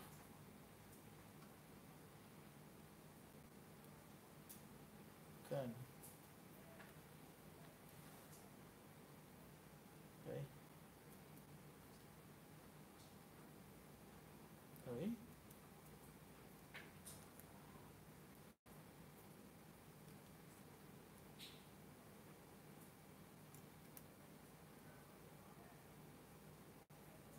Tak jumpa lah factorial kat sini. Oh, ada. Allah, dia punya susunan dia shift dekat bawah X square tu. 120. Okay. So, berkenaan dengan factorial, contohlah saya bagi anda NPR. Anda tahu tak apa maksud NPR? Okay, NPR bermaksud N factorial bahagi dengan N tolak R factorial. Sebagai contoh, saya ada 5P3. 5P3 bermaksud 5 factorial bahagi dengan 2 factorial. Okay. Cikgu, kenapa 2 factorial? Sebab 5 tolak 3. Dan sebenarnya 5 factorial, 5 kali 4 kali 3 kali 2 factorial bahagi dengan 2 factorial boleh potong. So, anda akan dapat 20, 60. Sebab itu bila anda tekan kalkulator 5P3, anda akan dapat jawapan dia sebagai 60. Okey, contoh yang lain. Katakanlah saya bagi anda 6P2.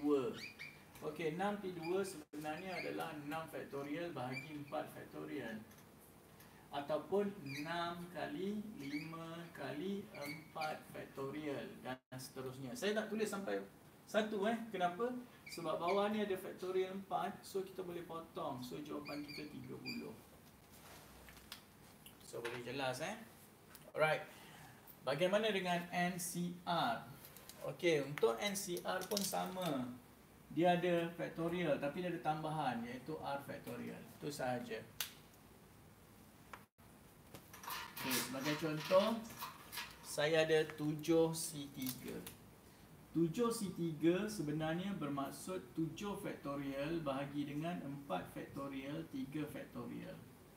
So dia akan jadi 7 kali 6 kali 5 kali 4 factorial bahagi dengan 4 factorial kali dengan 3 factorial. So ni boleh potong. Okey, 3 factorial ni sebenarnya adalah 3, ni sebenarnya adalah 3 kali 2 kali 1 boleh potong dengan 6. Oleh itu jawapan kita 35. Tak percaya tekan kalkulator 7C3.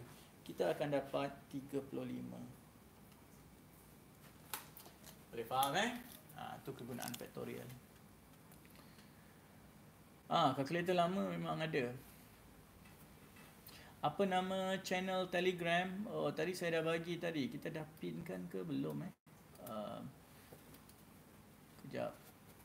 Saya copy, saya paste. Tu dia.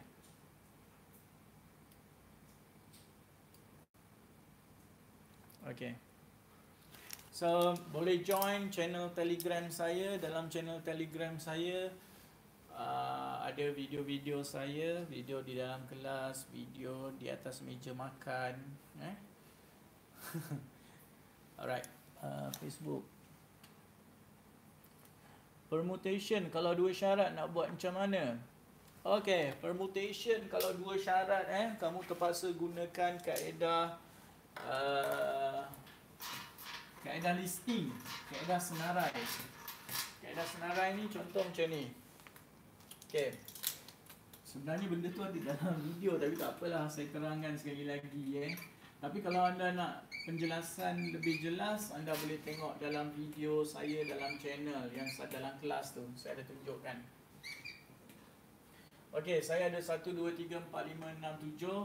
Saya nak isi 4 tempat. Okey. Di mana 4 tempat ni, katakanlah syarat hitung bilangan susunan. Jika kod number mestilah nombor ganjil dan melebihi 5,000. Contoh. So dekat sini kita ada dua syarat. Satu nombor ganjil, satu lagi lebih 5,000. Okey, kita isikan. Kalau nombor ganjil, belakang ni 1, 3, 5, 7. Dan kalau lebih dari 5,000, maksudnya sini 5, 6 dan juga 7. So dekat sini kamu ada 5, 5. Kamu ada 7, 7. Ini namanya konflik. Bila sebab satu nombor kamu tak boleh gunakan untuk dua tempat. Contoh kamu dah guna sini 5, sini tak boleh pakai 5. Kalau sini 7, tak boleh pakai 7. So what should we do? Okey, kita buat satu persatu. Contoh, saya letakkan nombor 5. Bila saya letakkan nombor 5, belakang ni, oh tak nampak. Okey, bila saya letak nombor 5 dekat depan, belakang ni hanya boleh 1, 3 dan 7. Kalau saya letak nombor 7, belakang ni hanya boleh 1, 3 dan 5. Tapi kalau saya pakai nombor 6, belakang ni 1, 3, 5, 7. So boleh nampak. So dari sini ini kaedah listing. Saya tunjukkan yang ini dulu. Okey, yang ni kalau ada satu nombor tak perlu isi. Kalau ada 4 nombor, 4P1 kali dengan 2 nombor dah masuk. So kamu ada lagi 5 nombor, 5P2.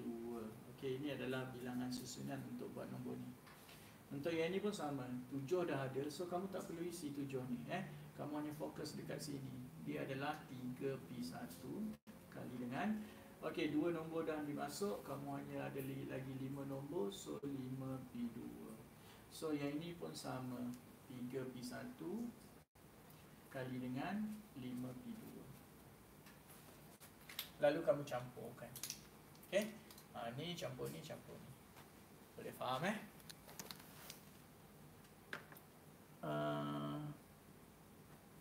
ni video kat tele ke? Tak boleh buka dah cikgu. Dia kata this video not available. Dah tak boleh buka ke video tu?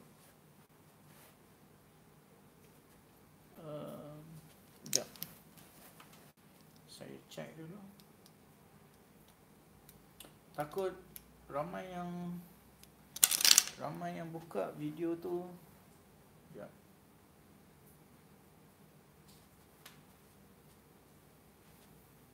Boleh? Cannot be played.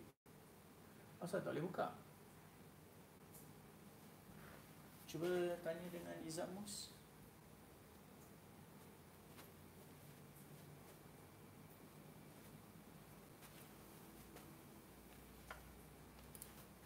Boleh buka tak? Sekejap saya test untuk buka video.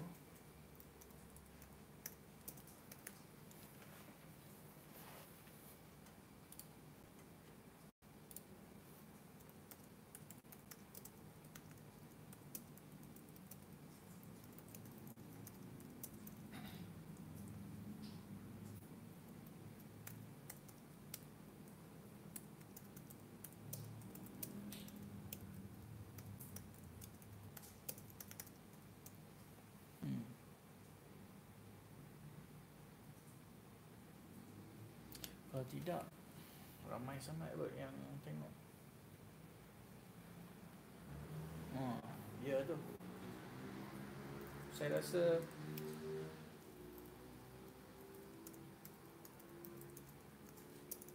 okey, yang lain cuba buka, tengok boleh dapat tak video tu.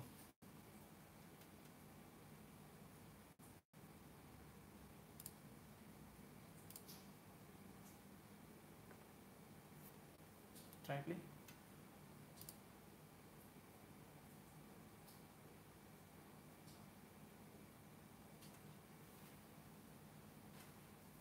The number of allowed playbacks has been exceeded. Please try again later.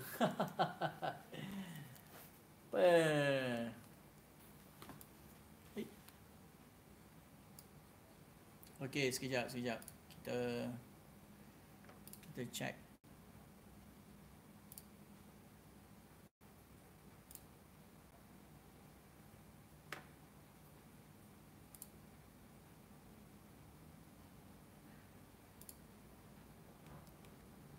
ke atas screenshot.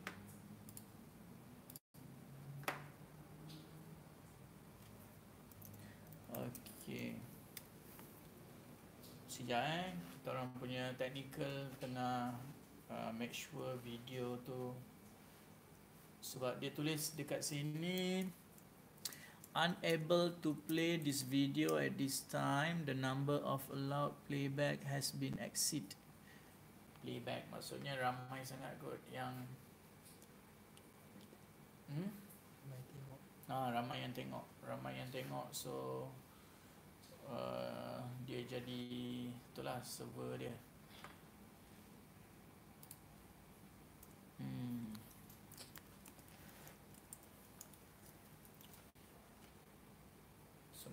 Semua duk tengok video tu.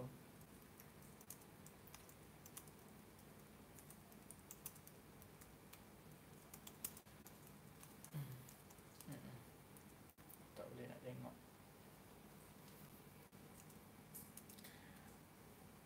Okey, tak apa. Kita orang tengah nak check dulu. Tak apa, kita teruskan dahulu pilih atur dengan gabungan ni. Yang lain keep trying untuk video-video. Okey, saya nak ajar sikit berkenaan dengan pengamiran, sebab ada tadi request pengamiran. Cikgu, macam mana nak buat pengamiran? Okey, kepada mereka yang berminat nak buat pengamiran okey, saya tunjukkan contoh. Sebab saya yang bagi soalan pengamiran. Okey, saya pilih soalan pengamiran.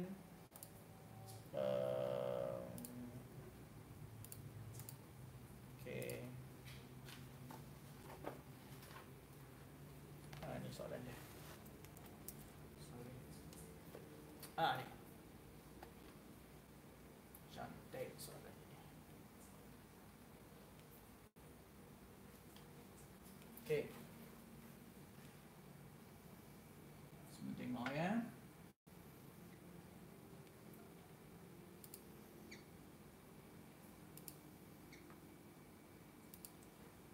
Saya ada koordinat B dan saya ada koordinat A. Sini y square sama dengan x, dan di sini y sama dengan 2 tolak x, dan bagi begini.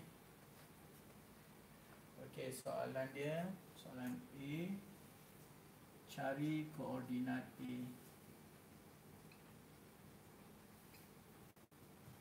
Dan soalan B,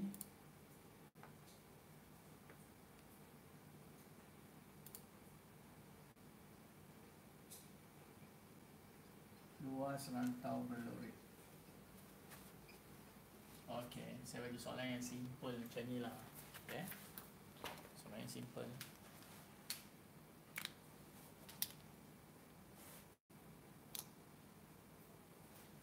Sekejap.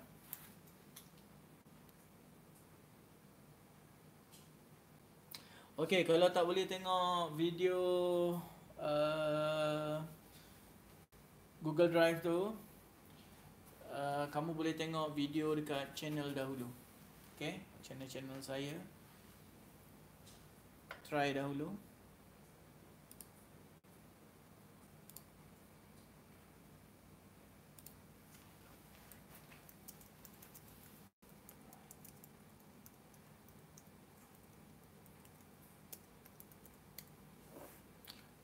Dia ada limit view lah. Okay, kita try.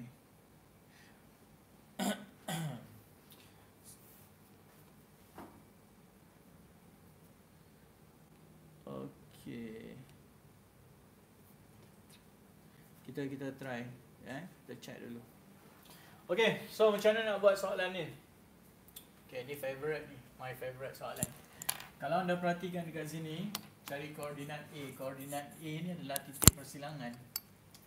So di sini kita boleh gunakan formula titik persilangan. X1 sama dengan X2. So ini X1, sini X2. Oleh itu kamu akan dapat Y kuasa 2 sama dengan X2 pula adalah 2 tolak Y. Oleh itu Y kuasa 2 tambah Y tolak 2 sama dengan kosong. So Y tambah 2 Y tolak 1 sama dengan kosong. So ada dua jawapan, Y sama dengan negatif 2 atau Y sama dengan 1. So of course yang paling sesuai Y sama dengan 1. So bila Y sama dengan 1,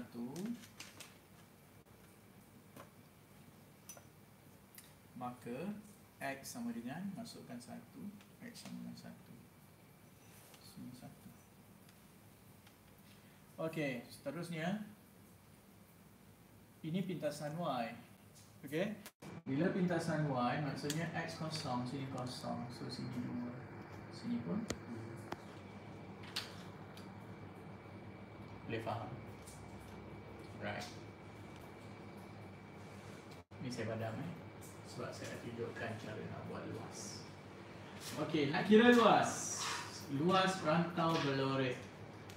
Untuk luas rantau berlorek, kita bahagikan kepada dua bahagian. Ini bahagian 1, ini bahagian 2. Bahagian 2 ni berbentuk segitiga. So untuk luas 2, saya fokus dulu luas 2 Luas 2 adalah 1/2 kali dengan tapak kali dengan tinggi. 1, itu jawapan kita 1/2 unit square. Okey, bagaimana pula dengan luas 1? Okey, luas 1 kamu boleh gunakan kameran. Now untuk luas 1, katakanlah kamu pakai kameran, lantai dia, tapak dia di X. Ini adalah tapak dia di X. Now ini adalah dia punya atap. Atap dia adalah Y dan height kita adalah 10, 10. Persoalan dia Y dia ada square. So kena punca. Oleh itu anda akan dapat 10 punca kuasa X dx. Okey, anda boleh gunakan kalkulator. Pakai kalkulator. Ini kelebihan kalkulator baru. Okey. Sebab kalkulator baru ni dia ada limit punca kuasa, lepas tu X, masukkan X, and then height kamu adalah 0 dan juga 1.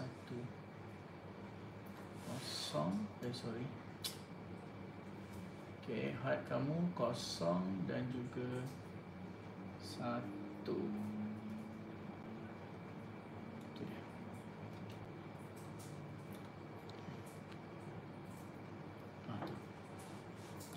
Jawapan kita 0.66667.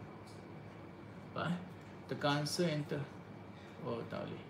0.6667 ni sebenarnya adalah 2/3. 0.6666667. Yes, 2/3. Okey, so jawapan kita adalah kat bawah ni. Alright. Okey, 2/3 unit square. Okey, sebenarnya saya gunakan kalkulator, saya telah skip 2 step. Okey, siapa yang pernah belajar dengan saya, dia fahamlah. 2 step yang saya skip tu sebenarnya adalah kotak spek dan juga spek mata. Macam tu. Kotak spek dan spek mata. Di mana punca kuasa X ni adalah 1/2. So bila kamu kamirkan, campur 1, so X 3/2 bahagi 3/2. Macam tu.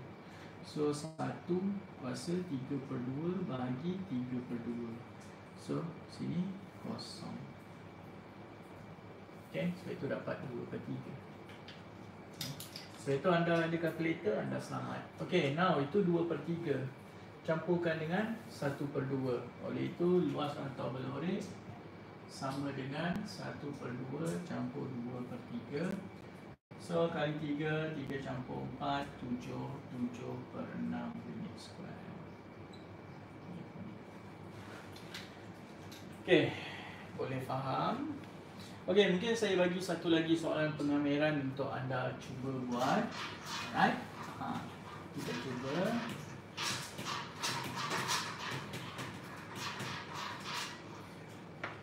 Okey, yang mana yang nak buat pembezaan tu. Okey, kalau saya nak terangkan pembezaan dalam ni, ada tadi saya tengok ada yang tanya, cikgu macam mana nak buat perubahan kecil, everything semua. Okey, why not anda join saya punya channel dalam channel saya tu saya ada bagi dekat anda modul untuk pembezaan. So modul untuk pembezaan tu siap ada dia punya jawapan kepada contoh dan juga soalan. Anda boleh cuba. Tadi ada siapa tadi yang tanya dalam YouTube ni, dia ada tanya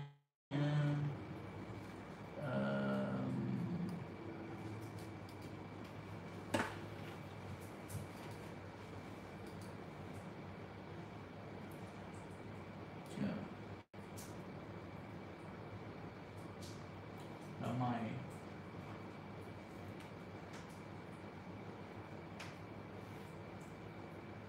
Perubahan kecil, Hari Krishna. Okay, Hari Krishna. Perubahan kecil dalam nota saya, dalam modul saya ada, Hari. You cuba buat. Cuba join dulu my channel. Seterusnya Nur Aisyah, pengatur caraan linear. Alamak, pengatur caraan linear saya tak ada video untuk pengatur caraan linear. Sekejap. Tak ada, kita tak ada video untuk pengatur caraan linear. Sebabnya kita memang fokuskan kepada solution of triangle dengan number index. Okey. Pembezaan is Hazil. Boleh tengok saya punya channel. Dalam channel saya ada modul pembezaan.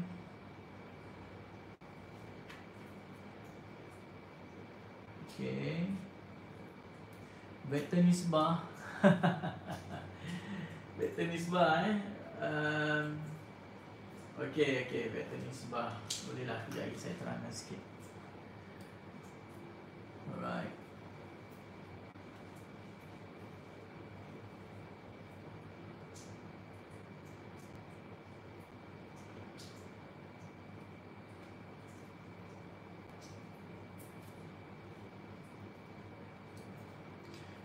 Nak formula love untuk nombor indeks. Boleh. Okey. Sini ada yang tanya, cikgu, katakanlah saya bagi anda tak ada option untuk ubah. Maksudnya kau kena ramai sangat kot yang tengok link tu. So takut crash apa.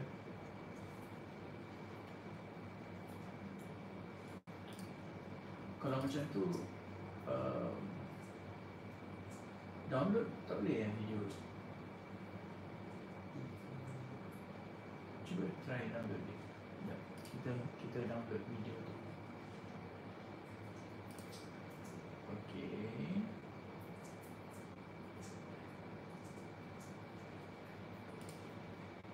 Okey, kita try download.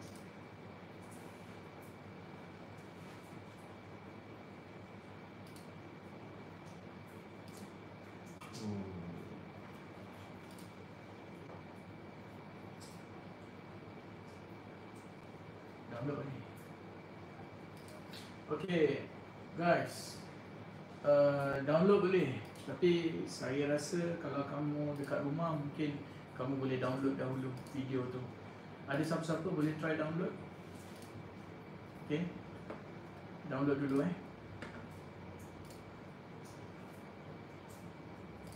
Download should be okay. Yes. Lama tak untuk download?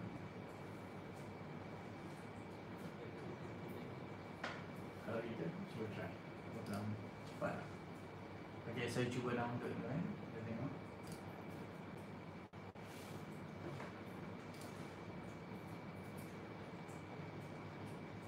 Oh, macam ni tak?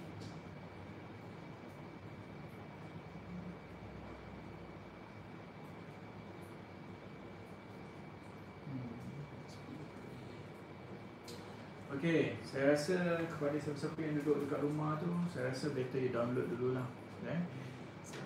Lebih kurang dalam satu video dalam 5 minit. Satu video dalam 5 minit. So terpaksa, ini memang dugaan lah. Kenapa? Sebab ramai sangat yang views. Bila ramai sangat yang tengok benda tu, scroll balik, patah balik, pergi balik. So dia punya bandwidth dah kacau lah. So bila bandwidth kacau, so Google terpaksa restrict. Okay. So better you download lah. Lagipun nanti boleh tengok saya punya video review kat saya boleh tengok. Alright. Okay, tadi lupa pula cerita pasal love. Okay, macam ni. Apabila saya bagi nombor indeks pada tahun 2016 berasaskan 2017, katakanlah dia punya nombor indeks dia 120. Okay, manakala indeks harga bagi tahun 2017 berasaskan 2019 berasaskan 2017 adalah 135. Contoh. So hitung indeks harga 2019 berasaskan 2016. Balik. Okey. Sorry, ini terbalik. 17 16 patutnya. Okey, macam tu. Okey, so macam ni, kalau kamu jumpa soalan macam ni, kita tengok 17 16 19 17. So dia ada 3 tahun. So kamu buat 3 tahun begini. So tahun yang paling rendah di sebelah kiri, so 16 17 19. Macam tu So tahun indeks harga tahun 17 berasaskan 16 adalah 120. Manakala 19 berasaskan 17 adalah 135. Buat macam tu. Dan ini kita namakan dia sebagai X. So apa formula dia? Atas kali atas bahagi bawah sama dengan 100. Ini dia. Atas kali atas bagi bawah sama dengan 100. Oleh itu jawapan kita 120 kali dengan 135 bagi X sama dengan 100. Oleh itu pindahkan 100 kat sini, X dekat sini. So anda akan dapat jawapan dia. Okay. So 1.2 kali dengan 162. So X sama dengan 162. Okey, ini khas untuk yang melibatkan 3 tahun. Ini kita namakan dia sebagai hukum rantai. Okey. So ada soalan lagi nak tanya?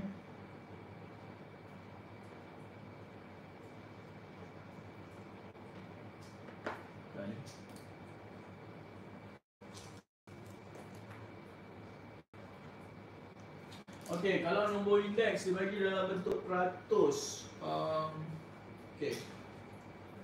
Contoh macam ni lah. Saya ambil video saya pencetang online. Yang itu je boleh. Pencetang online. Maksudnya video-video yang lama sebelum ni.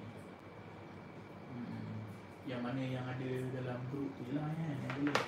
Okey, kepada mereka yang ada dalam grup pencetang online yang sebelum ni untuk bulan March, April, Januari dengan yang itu ada video. Okey, yang mana yang ambil pencetang online dalam tu ada senarai semua video-video saya form 4 dan form 5 dia boleh tengok. Yang itu yang bayar kan. Okey, anda boleh tengok. Yang ini yang live dengan saya sesi biasa. Okey, tadi apa tadi tanya? Beratus. Okey. Saya tunjukkan soalan trial Terengganu. Contoh trial Terengganu. Okey, yang mana ada peratus tu Okey, yang mana ada peratus tu Okey, nombor indeks. Patah balik indeks. Patah balik dekat nombor indeks. Terengganu. Tak ambil semua, saya tunjukkan contoh je. Saya ada bahagian A, material A, B, C dan juga D. Lepas tu dia ada 2016. Harga bagi tahun 2016 berasaskan 2013. Sini 120, 110, 150, 120. Okey, lepas tu dia beritahu pula daripada tahun 2016 kepada tahun 2019 harga dia berubah. Okey. Bila harga dia berubah daripada tahun 2016 ke 2019, dia menyusut 5%. Tuan, ini trial Terengganu. Unchanged, maksudnya tidak berubah. Satu lagi, menokok 10%. Dan satu lagi, menokok. Guna kaedah love macam saya ajar untuk satu-satu. Ataupun kita ada lagi satu kaedah shortcut. Senang saja. Okey, yang ini adalah 16-13, ini 16-19. Oleh itu kita boleh dapat 19-13 terus. Dengan cara 120 kalikan dengan 0.95. Sebab bila dia menyusut 5%, maksudnya dia kurang daripada 1. So 0.95. Kalau tak berubah, dia adalah 110. Okey, maksudnya dia sama lah macam tu. 110. Okey. Seterusnya dia 110 kali 1. Macam tu. Kalau macam ni pula 150 kali bila menokok 10% maksudnya 1.1. Dan yang ni pula 120 kali dengan 1.2. Okey. Ni cara shortcut yang lain. Sebenarnya dia benda yang sama. Contoh contoh saya tunjukkan yang A. Okey, kita ada 13, 16, 19. Saya buat bahagian A je dulu. So, sini adalah 120. Menyusut 5%, maksudnya dia jadi 95. Dan kita nak yang ini, X. Oleh itu, 120 kali 95 bahagi X sama dengan 100. Oleh itu, 120 darab 95 bahagi 100 sama dengan X. Oleh itu, X sama dengan 120 kali 0.95. Sama tak? Dia benda yang sama je. Okay? Cuma yang ni saya buat shortcut, iaitu kalikan aja. Seperti kamu kena kalikan dengan 0 point ataupun 1 point. Boleh faham Alright. Okey, kalau bentuk catapan luas vektor. Okey, luas vektor kita tengok dia punya skala, faktor skala dia. Okey. Contoh kalau saya bagi 2x tambah 5y, contoh katakanlah luas dia 20 unit square. Tiba-tiba dekat sini saya bagi anda 6x tambah 15y. Maksudnya faktor skala dia dah jadi 3. Betul Kali 3. Ini pun kali 3. Oleh itu dia punya area pun kali 3. So 60 unit square. Itu luas vektor. Video dalam grup tak boleh download.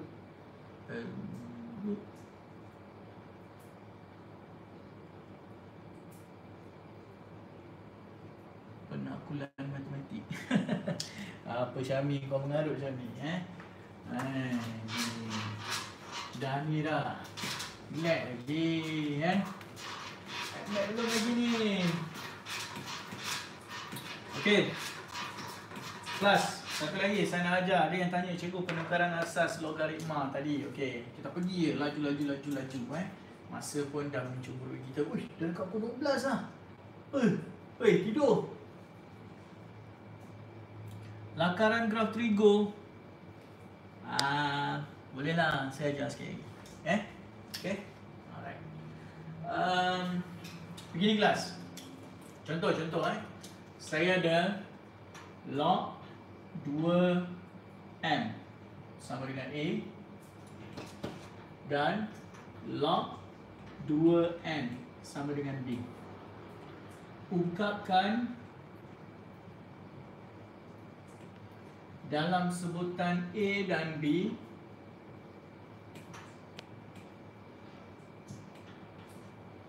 bagi log 4 M kuasa 3 per 8 punca kuasa N. Ambil ubat. Buat.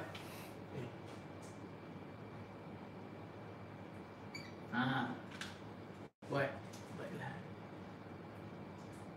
Ni 4 Ni 4. Cepat. Saya bagi anda masa 2 minit untuk buat.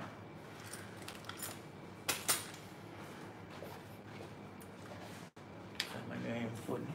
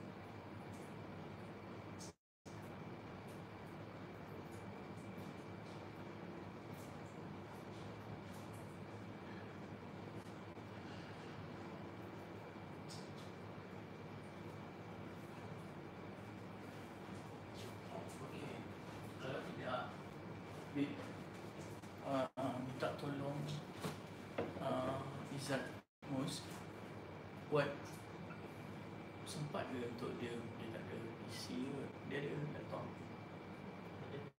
suruh dia buat lagi satu link. Dua drive lagi sempat ke? Saya ada mana tidur. Aduh, tak apa, saya suruh dia download video mana ni? Boleh yang dalam touch code sebab tu nak tengok jawapan.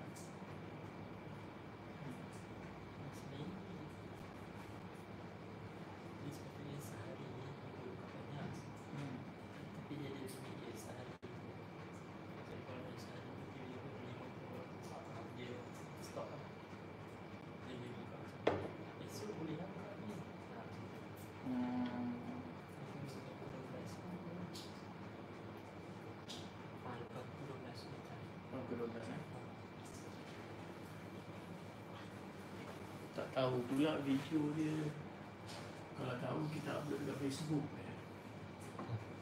YouTube. Okay. So hari ni punya kuota dah tamat untuk Google Drive tu. Mungkin sehari dia dah setkan berapa view sahaja.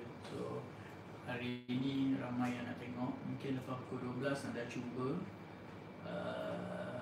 boleh kot. Kita try pukul 12 cuba. Kalau tidak, saya pun lupa nak beritahu dengan anda supaya download. Ataupun next time tak sempat. So lepas ni kita tahulah Google Drive tu tak boleh, dia ada dia punya limitation dia. So saya rasa kita letakkan dalam YouTube kot untuk sementara. Okay.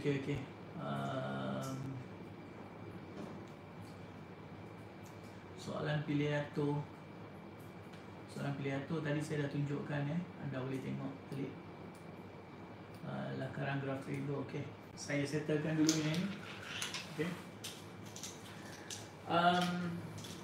Lepas ni saya hentikan live ni.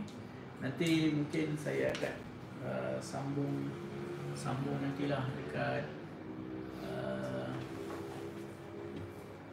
sambung dekat rumah kot. Dan tengok dalam Telegram saya.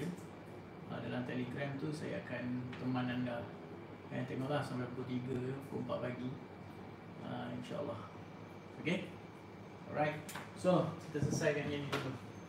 Okay, yang ini sebenarnya dia akan jadi log 4 M kuasa 3 tolak. Dia macam ni dia ada 3 unsur. 1, 2, 3. So siapa-siapa dekat bawah dia akan jadi tolak. Siapa-siapa kat atas dia jadi positif. So ingat macam tu. So log 4, 8 tolak. Tolak juga sebab dia dekat bawah. Log 4 N ini adalah punca kuasa 4 1/4. Itu Okey, log 48 ini anda boleh gunakan kalkulator. Tapi kalkulator lama ni tak boleh lah. So anda boleh gunakan kalkulator baru je. Kalkulator baru kita boleh setting asas apa-apa asas yang kita nak. Okey, asas 4, 8. So kita akan dapat 3/2. Okey. So kita akan dapat sini 3/2. Yang ini pula 1/4 kat depan. Yang ini 3 kat depan. Macam tu. Persoalan dia, kita tak boleh gantikan log 4M ni dengan A. Kenapa? Sebab log 2M yang A, bukan log 4M. So macam mana nak buat? So ada dua cara. Saya tunjukkan cara yang pertama. Cara yang pertama anda kuasa 2 kan dia. Kuasa 2, sini kuasa 2, kuasa 2. Okey. So apa yang berlaku dekat sini, dia akan jadi 2 log 4M. 2 kuasa 2, 4. 2 ni pindah depan, sama dengan A. 2 pindah sebelah, so A/2 adalah log 4M. So ini pun sama. So log 4M sama dengan B/2. So kita gantikanlah ni dengan A/2. A/2. So dia akan jadi 3A/2. Tolak 3/2. Tolak 1/4 dan log 4N adalah B/2. Oleh itu dia akan jadi B/8. So ni ada ni. Okey, ni satu cara. Boleh faham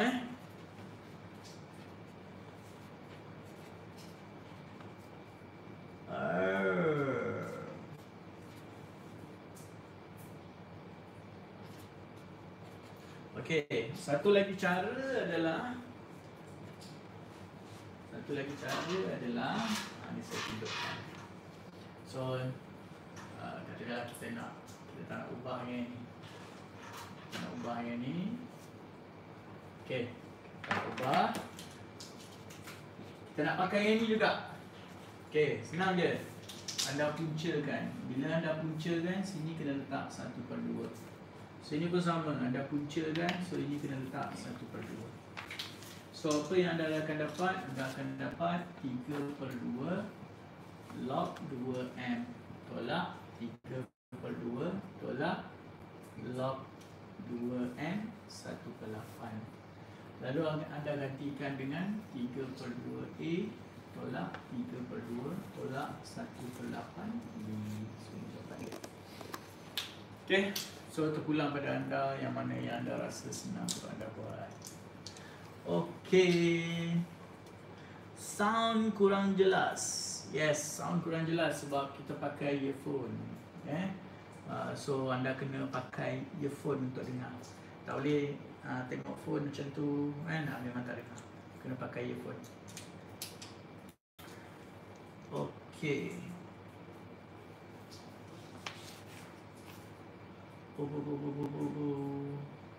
Okey, graph Trigo. Okey, graph Trigo. Tahun ni kertas 2 last year keluar graph cost. Last year 2018. 2017 graph sign. 2016 graph tangent. So nampak tak? 2016 tangent, graf tangent. 2017 graf sin. 2018 graf cos. So tahun ni tangent balik. Kalau nak ikutkan logik ialah tangent balik, tapi saya rasa tak. Tahun ni mungkin keluar sin ataupun cos sekali lagi. Okey, kita akan keluarkan graf sin ataupun cos sekali lagi. So saya tunjukkan macam mana nak buat soalan graf sin Okey, dia macam ni. Katakanlah y sama dengan 2 sin x untuk x antara 360 darjah dan juga kosong darjah. Okey, tapi dalam exam dia tak pakai 360 darjah. Sebaliknya dipakai 2 pi kosong dan juga 2 pi macam tu. Okey, cara nak buat dia adalah kamu kena ingat selalunya saya akan suruh student saya buat 8 cm. 1, 2, 3, 4, 5, 6, 7, 8. Dan amplitude kita 2. So sini 1, 2. Dan di sini pula negatif 1, negatif 2. Buat begini dulu. Okey, untuk graf sin 2 cm adalah separuh pusingan. Separuh lagi 2 cm. So 1 pusingan. Okey, ini adalah 1. Depan ni 1. So maksudnya bilpus. Saya namakan dia bilpus. Bilpus ni maksudnya bilangan pusingan. Bilangan pusingan dia adalah 1. So kita stop sampai sini. So setiap kali kita stop graf, itu adalah 2 pi. So kita buat skala. 2 pi sama dengan 4 cm. Lepas tu second step, bahagi 2. So anda akan dapat pi. Ini pun bahagi 2 cm. Okey, seterusnya bahagi lagi 2. Okey. So sini pi over 2 sama dengan 1 cm. Alright, seterusnya darab 3. So itu memang cara dia, bahagi 2 darab 3. So kita akan dapat 3 pi over 2 sama dengan 3 cm. So kita label lah. So sini pi over 2, 3 pi over 2. So ini tulisan kita. Boleh faham? Alright. Sini yang mudah lah. So apa kata kalau saya ubah? Katakanlah dekat sini saya bagi anda 2x. Maksud dia kat sini bilpus kita dah jadi 2. So bila bilpus jadi 2, lukisan anda patut ada 2 bilpus. Ini 1 bilpus. Bilpus maksudnya bilangan pusingan So kita tambah lagi. Separuh lagi, tambah lagi separuh. Now, ini dah jadi 2 bilpus. Amplitude masih sama 2. Okey, now dekat sini anda akan dapat 8 cm. 2, 4, 6, 8. So 8, sini jadi 4, sini jadi 2, dan sini jadi 6. Oleh itu, sini adalah 2 pi, 3 pi over 2, pi over 2. Boleh faham Okey, ini simple. Okey. Tetapi katakanlah dia suruh anda lukis y sama dengan 2 sin 2x. Untuk dekat sini dia ubah. Maksudnya dekat domain ni dia jadikan antara 0 sampai pi. Tak apa, anda fokuskan dekat sini. Maksudnya amplitude 2 dan dia punya bilpus ada 2. 1, 2. Okey, sama. Ending graf anda wajib 2 pi. Lepas tu buat skala. Lepas tu baru last kali tengok domain. Domain sampai mana? Pi. Anda lukis sampai 2 pi, betul?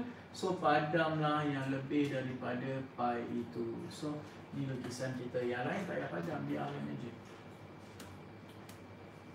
Okey.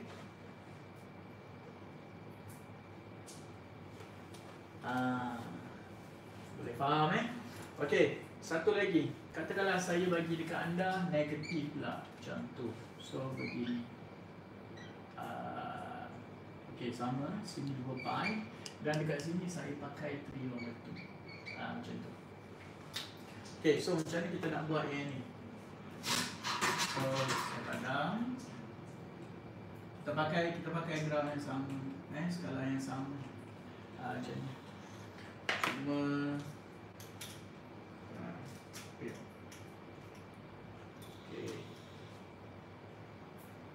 1, 2, 3, 4, 5, 6, 7, 8 cm. So sini garis putus-putus.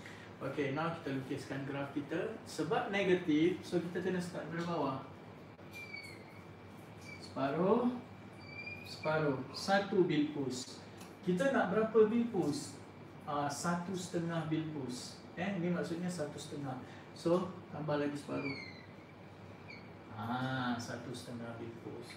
So ending kita wajib 2 pi. Tadi saya dah beritahu. So sini 2 pi. Apa-apa pun ending kepada bilpus itu adalah 2 pi. Now 2 pi sama dengan, kira berapa cm? 2, 4, 6 cm. Lepas tu bahagi lagi 2, 3 cm. Bahagi lagi dengan 2, 1.5 cm. Darab dengan 3, 3 pi over 2 darab 3, 4.5 cm. Ada point pula, tak apa. So 3 cm, 1, 2, 3 sini. Pi over 2, 1.5. 1.5 kat sini. 4.5, 1, 2, 3, 4, 4.5 kat sini. So ini adalah lapisan kita. Boleh faham Okay, itu adalah untuk graf sin yang negatif.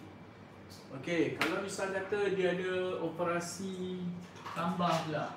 Contoh, saya bagi anda y sama dengan 2 sin 2x tambah 1. Okay lah, boleh lah, 2x tambah 1. So macam mana nak buat kalau misal kata tambah 1? Okay, saya padam.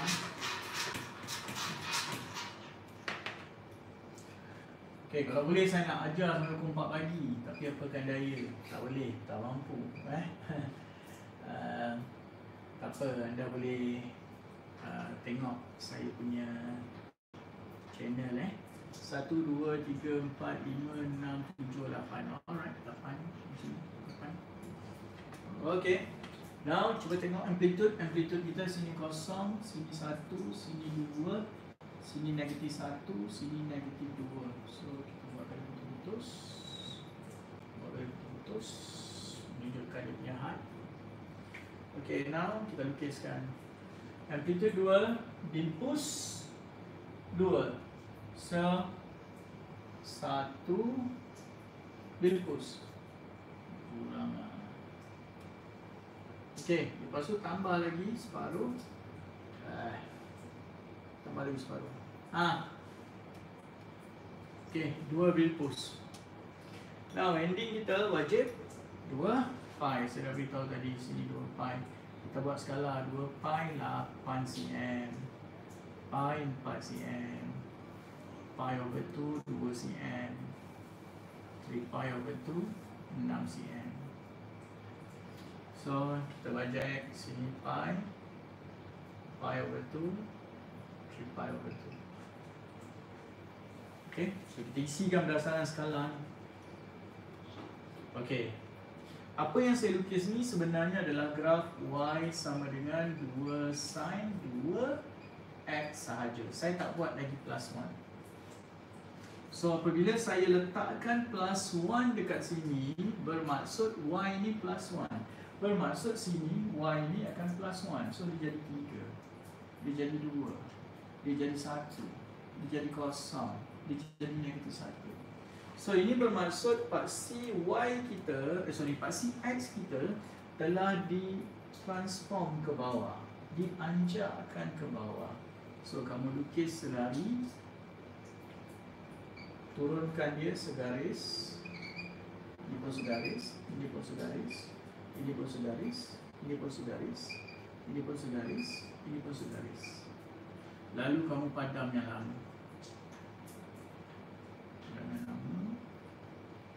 Ini cara saya lah, cara saya. Kalau kamu dah biasa dengan cara yang lain, terpulang. Kalau saya pakai cara ini. So perhatikan graf kita bermula dari 1 dan ending dia pun 1. Kenapa? Sebab 1 ni adalah lintasan y. Dia seolah-olah macam y sama dengan mx plus c. So tapi kita tak buktikan skala lagi. Sini 2 pi, sini 3 pi over 2, Sini pi, sini pi. Okay. So ini tulisan kita. Boleh faham Okay. Macam mana nak dapat number of solution? Number of solution tu kalau kita kata dia ada bagi anda equation yang lain. Saya tak boleh nak create soalan dekat sini. Tapi kalau saya ada soalan yang lain mungkin boleh tunjukkan, tapi tak sempat ni. Saya ajar lukisan graf sahaja. Okay. Kalau nak dapatkan number of solution, let's say anda nak dapatkan number of solution, ini yang dia bagi yang saya tunjukkan. Ini yang dia bagi, dan dia akan bagi satu lagi equation, anda samakan dia. Anda samakan dia. Sebagai contoh, katakanlah dia bagi satu lagi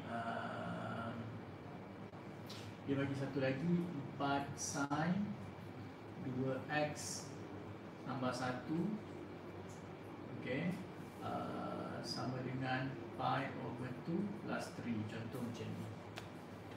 Okay. Dan dia suruh sini plus 2. Okay, dan dia suruh anda jadikan number of solution. Okay, kalau jadi macam ni, contoh dia bagi macam ni. Kita ada satu equation. Equation kita adalah y sama dengan 2 sin 2x tambah 1. Okay, 4 sin x tambah 2 ni kita boleh faktorkan. So dia akan dapat 2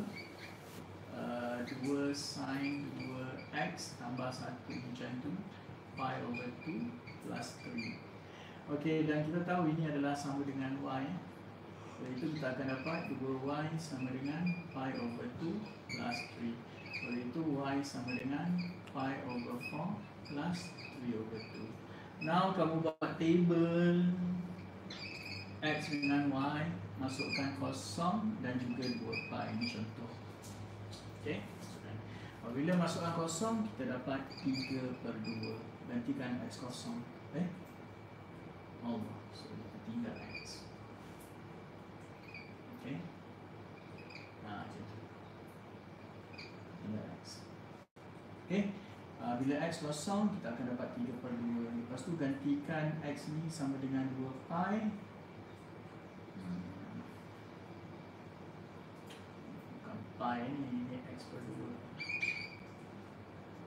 x/2.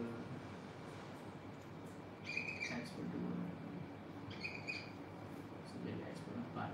Okay, kita gantikan x ni dengan 2 pi, maka kita akan dapat pi per 2 tambah 3/2. Pi tambah 3/2.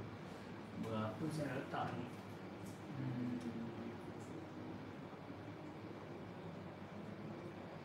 2 pi macam tu. Ini soalan yang saya reka sendiri, sebab itu saya kena kira sendiri benda ni. 2 pi 4, pi bagi 2. Pi bagi 2, pi tambah 3/2. Pi tambah 3/2 adalah bersamaan dengan, tak boleh ni, macam tu tak payah 3. 3 ni membandingkan ni. Macam tu je, senang. Okay. Sum x over 2. So dekat sini masukkan kosong, so di sini y kosong. Masukkan 2 pi, maka kamu akan dapat pi per 2. Oleh itu 2 pi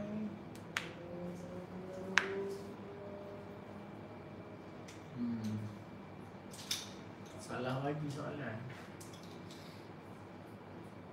Sepatutnya x per pi, x per 2 pi. 2 pi, 2 pi, betul. 2 pi, 2 pi. Kosong-kosong, 2 pi, 2 pi, so dapat 1/2. Oleh itu masukkan dekat sini kosong, dan y sama dengan 1/2 somewhere here. 1/2 kat sini. Okey, kita sambungkan garisan. So 1, 2, 3, 4. So number of solution kita 4. Okey, katakanlah kamu tak tahu. Ya, ini soalan yang saya buat sendiri ni ya.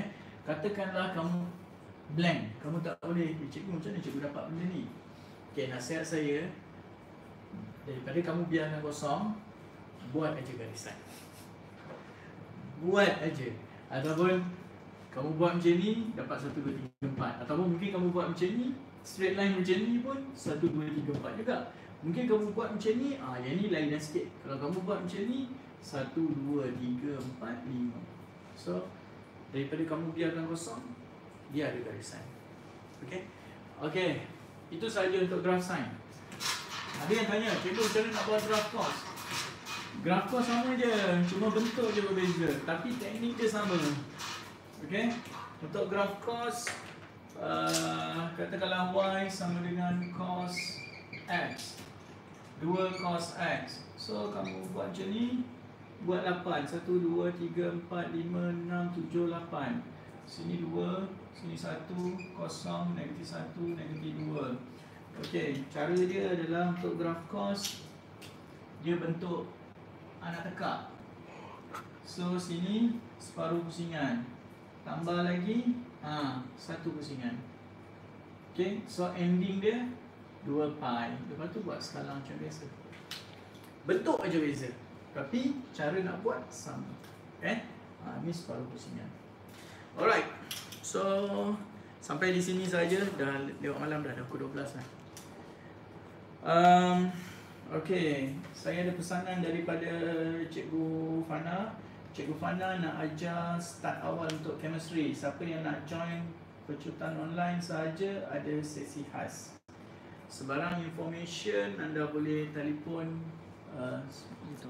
WhatsApp. Okay, boleh WhatsApp di nombor 012-808-2284.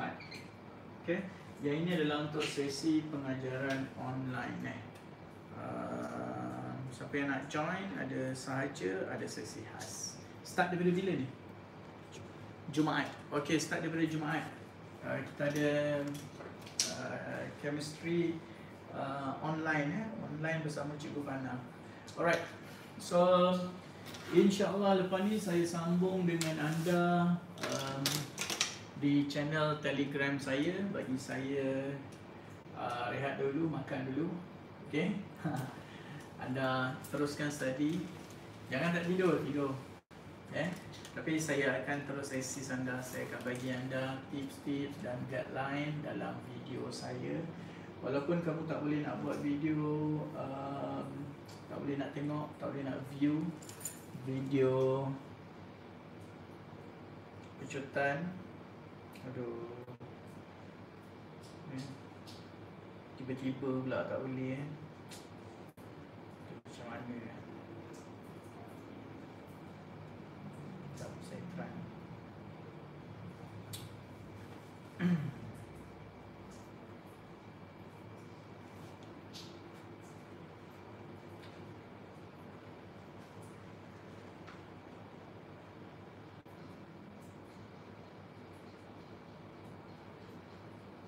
Try my best.